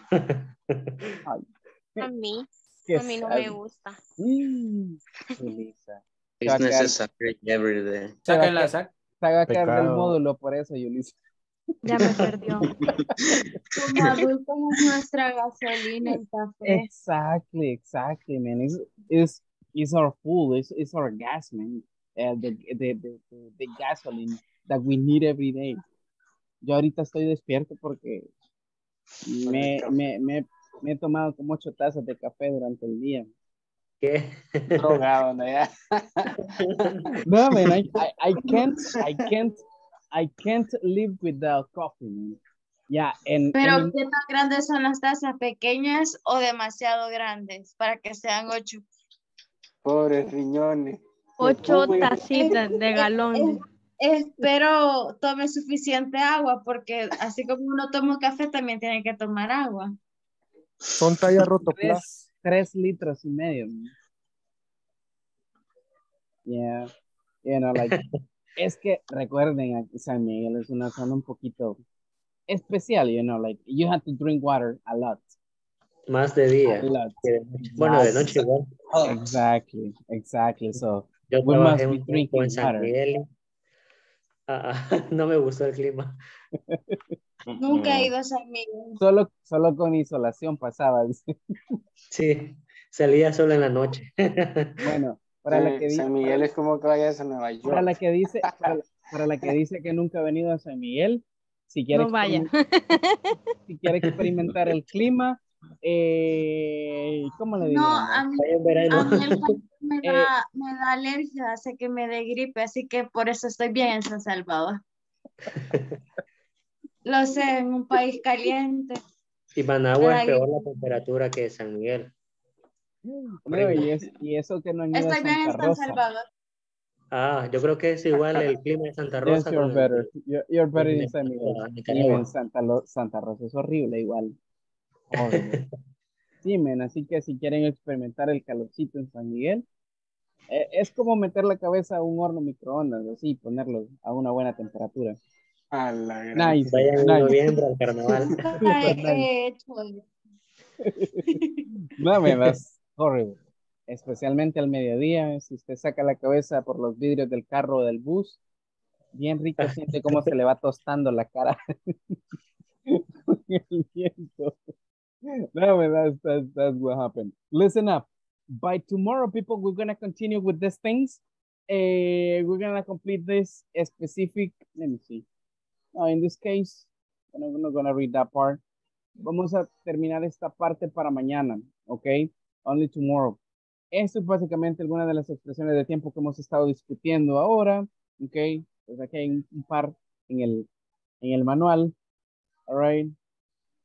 And we got it there, how to do the time expressions. And in here, it says, listen, write 5 questions you can ask a classmate about regular day at his or her job. Use the questions to interview a classmate about his or her daily activities and the time for each. Bueno, ¿a qué se refiere con esto? Listen up. Acá simplemente me gustaría que llenaran esto, ¿ok? Para efectos de, y mañana vamos a leer. Acá simplemente es saber con qué regularidad nosotros hacemos una actividad. Esto es como si ustedes se lo estuvieran haciendo a un compañero, ¿ok? Como si le estuviesen preguntando a un compañero, ¿cómo así? Look. Like here. It says, 5 questions you can ask a classmate about a regular day at his or her job. Example. Look.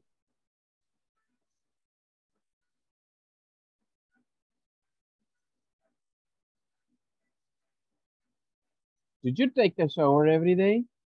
Look, like that. Another one.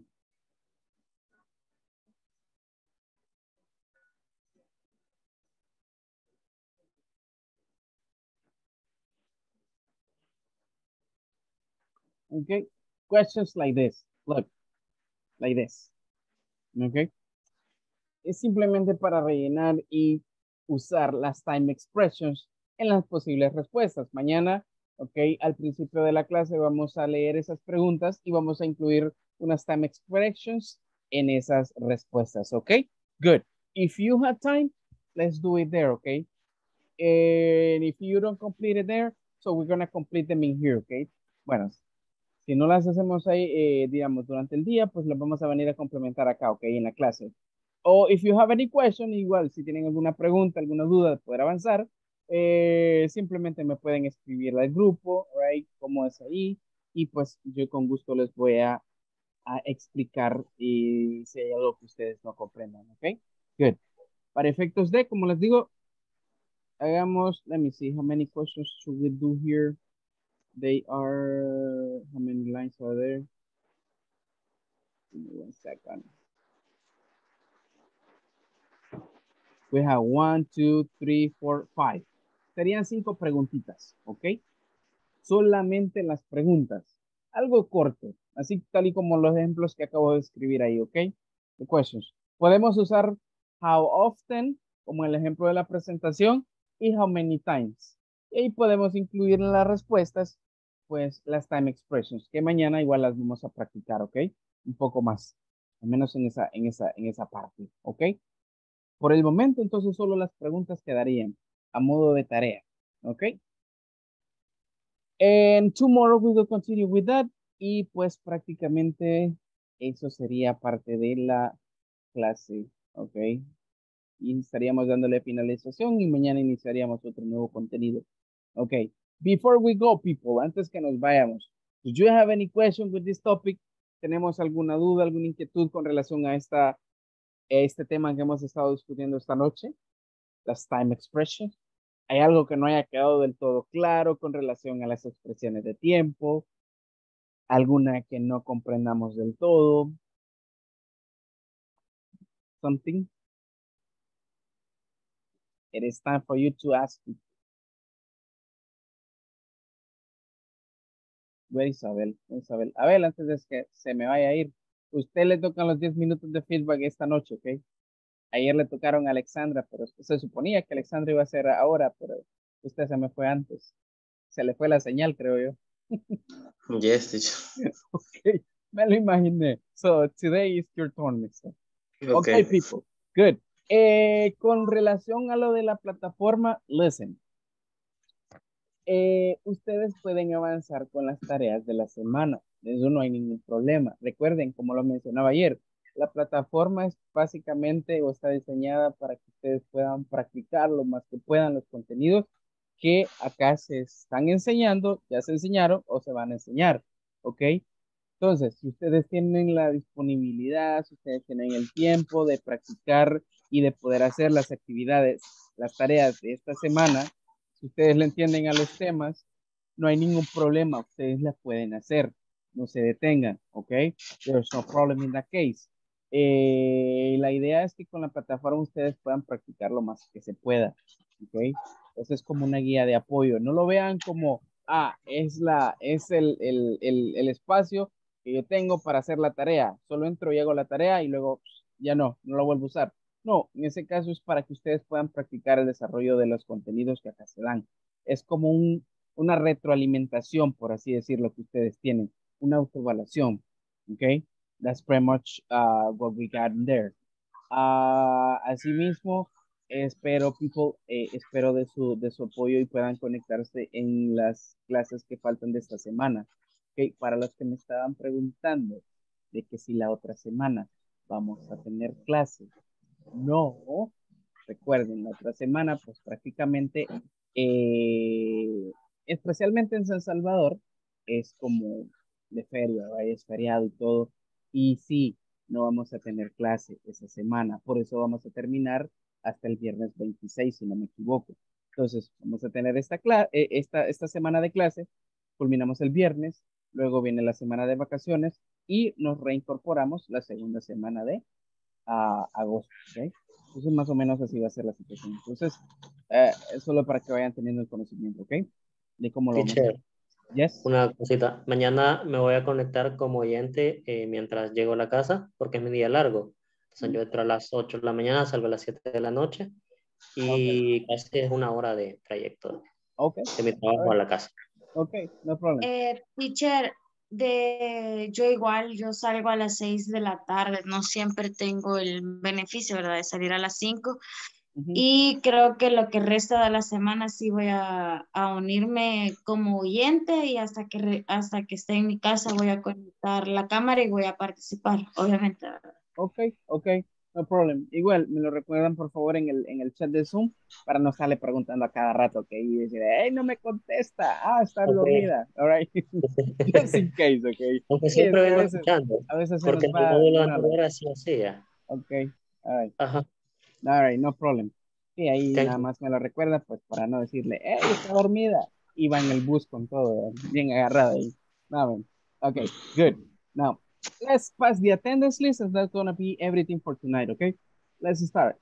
Abel Edenilson. Present. Okay, good. Alexandra Michelle. Present. Okay, excellent. Vania Raquel. Present. Very good. Cristian Mauricio. Present. Okay, good. Eduard Armando. Ay, se conectó, creo, y nunca contestó. So, I don't know his name. Eric Enrique. Okay. Eric Fernando. Okay. No here. Let me see. Jose Mauricio. Present. Okay, good. Julissa Jamilet. Present. All right, nice. Carla Daniela. Present. Okay, nice. Kelly Joanna. Kelly Joanna. Okay, she's not here. Lea Berenice. Present. Okay, good. Liliana Alejandra. Present. Okay, Mario Eduardo. Present, teacher. Very good. Marvin Edenilson. Present. Okay, good. Let's move. Noé Vladimir. Present. Very nice. Rosa del Carmen. Present. Very good. Ruth Guadalupe. Present, teacher. Good. Verónica Lisset. Sister. Yeah, but she's also a listener. Wilber Ernesto. Present. Okay, good. And the last one, Ana Patricia. Present, teacher. I am Mrs. there. Okay, good. Thank you for getting connected, people. I hope you have a wonderful night and tomorrow a wonderful day, okay? See you tomorrow, people, in the class. Bye-bye. Good night. Bye. Bye. Blessings, people. Bye-bye. Good night. Okay, good night.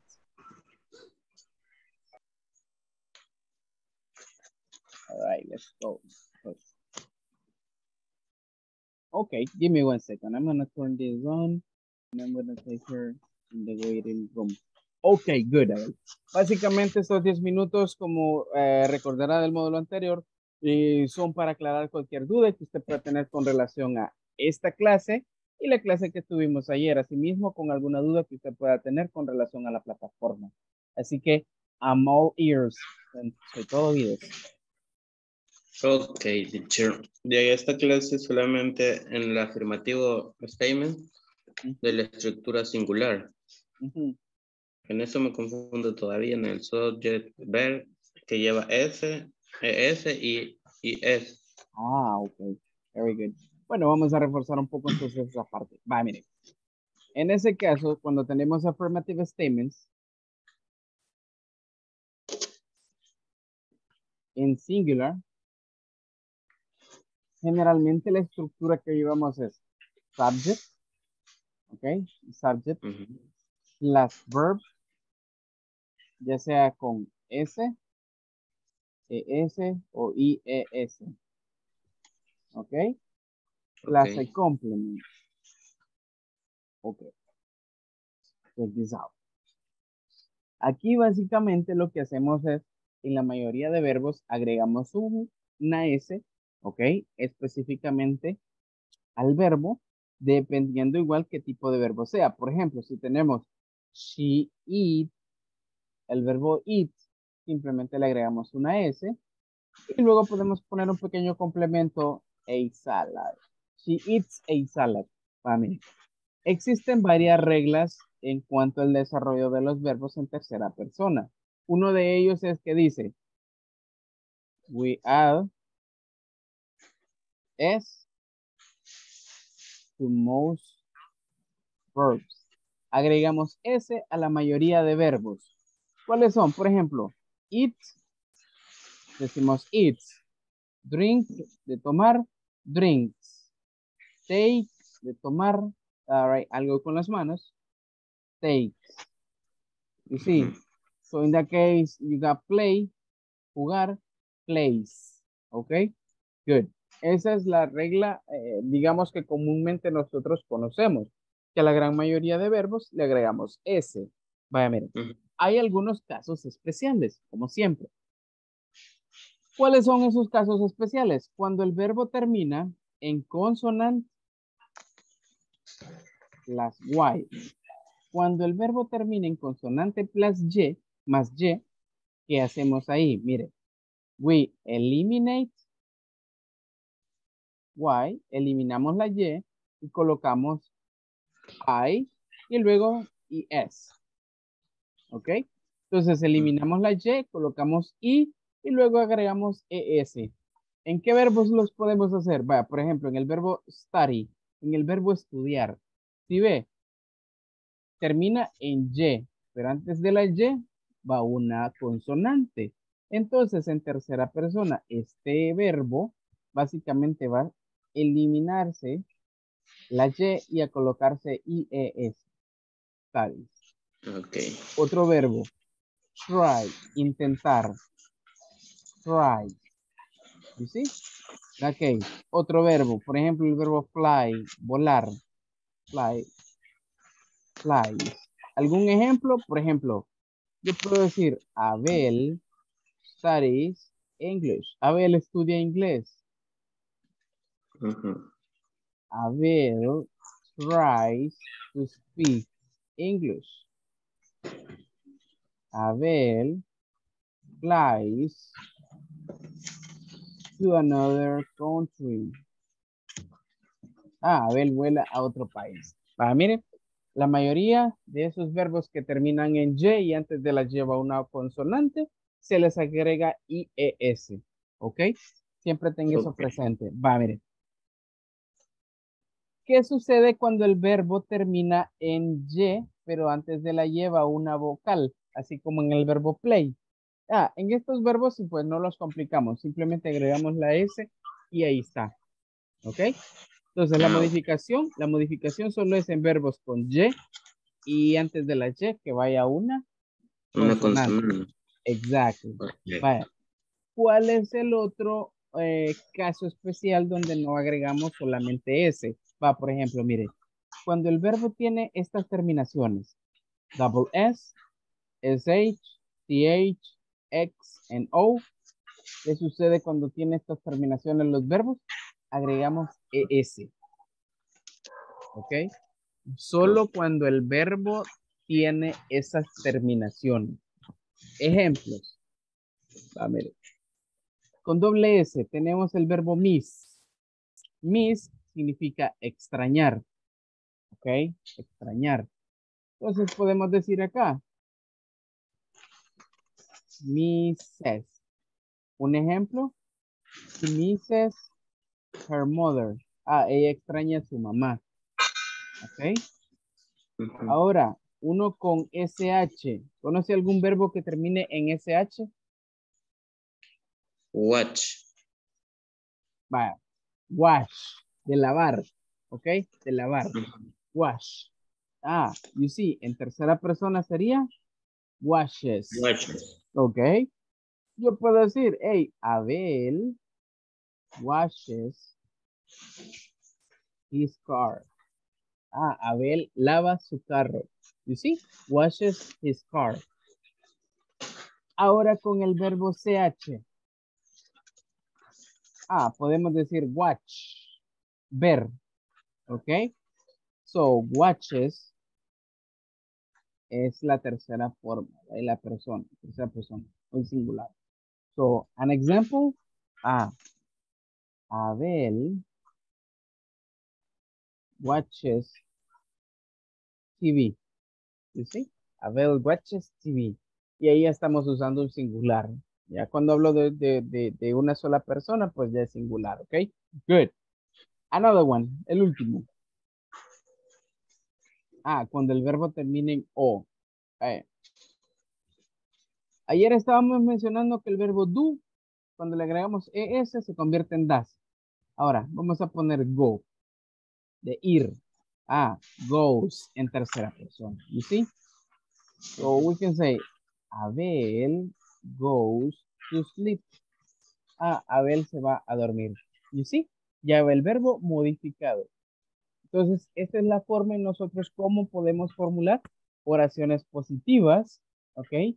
Usando los verbos ya modificados, ¿ok? Entonces, estas son como las reglas especiales o las excepciones que existen en tercera persona en singular. Entonces, si un verbo no termina en estas letritas que tenemos acá al final, entonces no se le agrega ES. Si no termina en y antes de la lleva una consonante, entonces no se le agrega IES. Entonces, si tiene otra terminación que no sea estas, simplemente usted le va a agregar una S. Y eso es todo. Ok. Yes. Good. No sé si tenemos alguna otra duda con relación a esta parte. No, esto solo sería en tercera persona. Cuando hablamos cuando hablo de mí, por ejemplo, pues no, ahí no es yo. necesario. Ahí no es necesario. O cuando hablamos de una segunda persona, si decimos you, ahí no es necesario la modificación del verbo. La modificación del verbo simplemente surge cuando tenemos he, she, it o singular noun. Esto de singular noun lo podemos poner como un nombre propio. Por ejemplo, Abel. Es un nombre singular. Entonces, en estos casos es que nosotros hacemos esa modificación. Ya para los demás, ya no.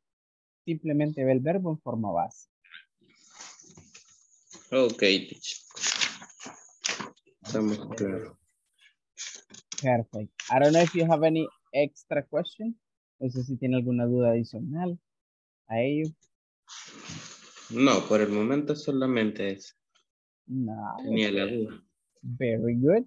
Bueno, entonces espero que pues se haya despejado un poco la duda en cuanto al uso de la S, ES y IES en esos verbos así. Sí, teacher, estamos claros. Ok, there you go. Cool, Abel. Entonces, ¿algo más en los que pueda ayudarle, Abel? Por el momento solo eso, teacher.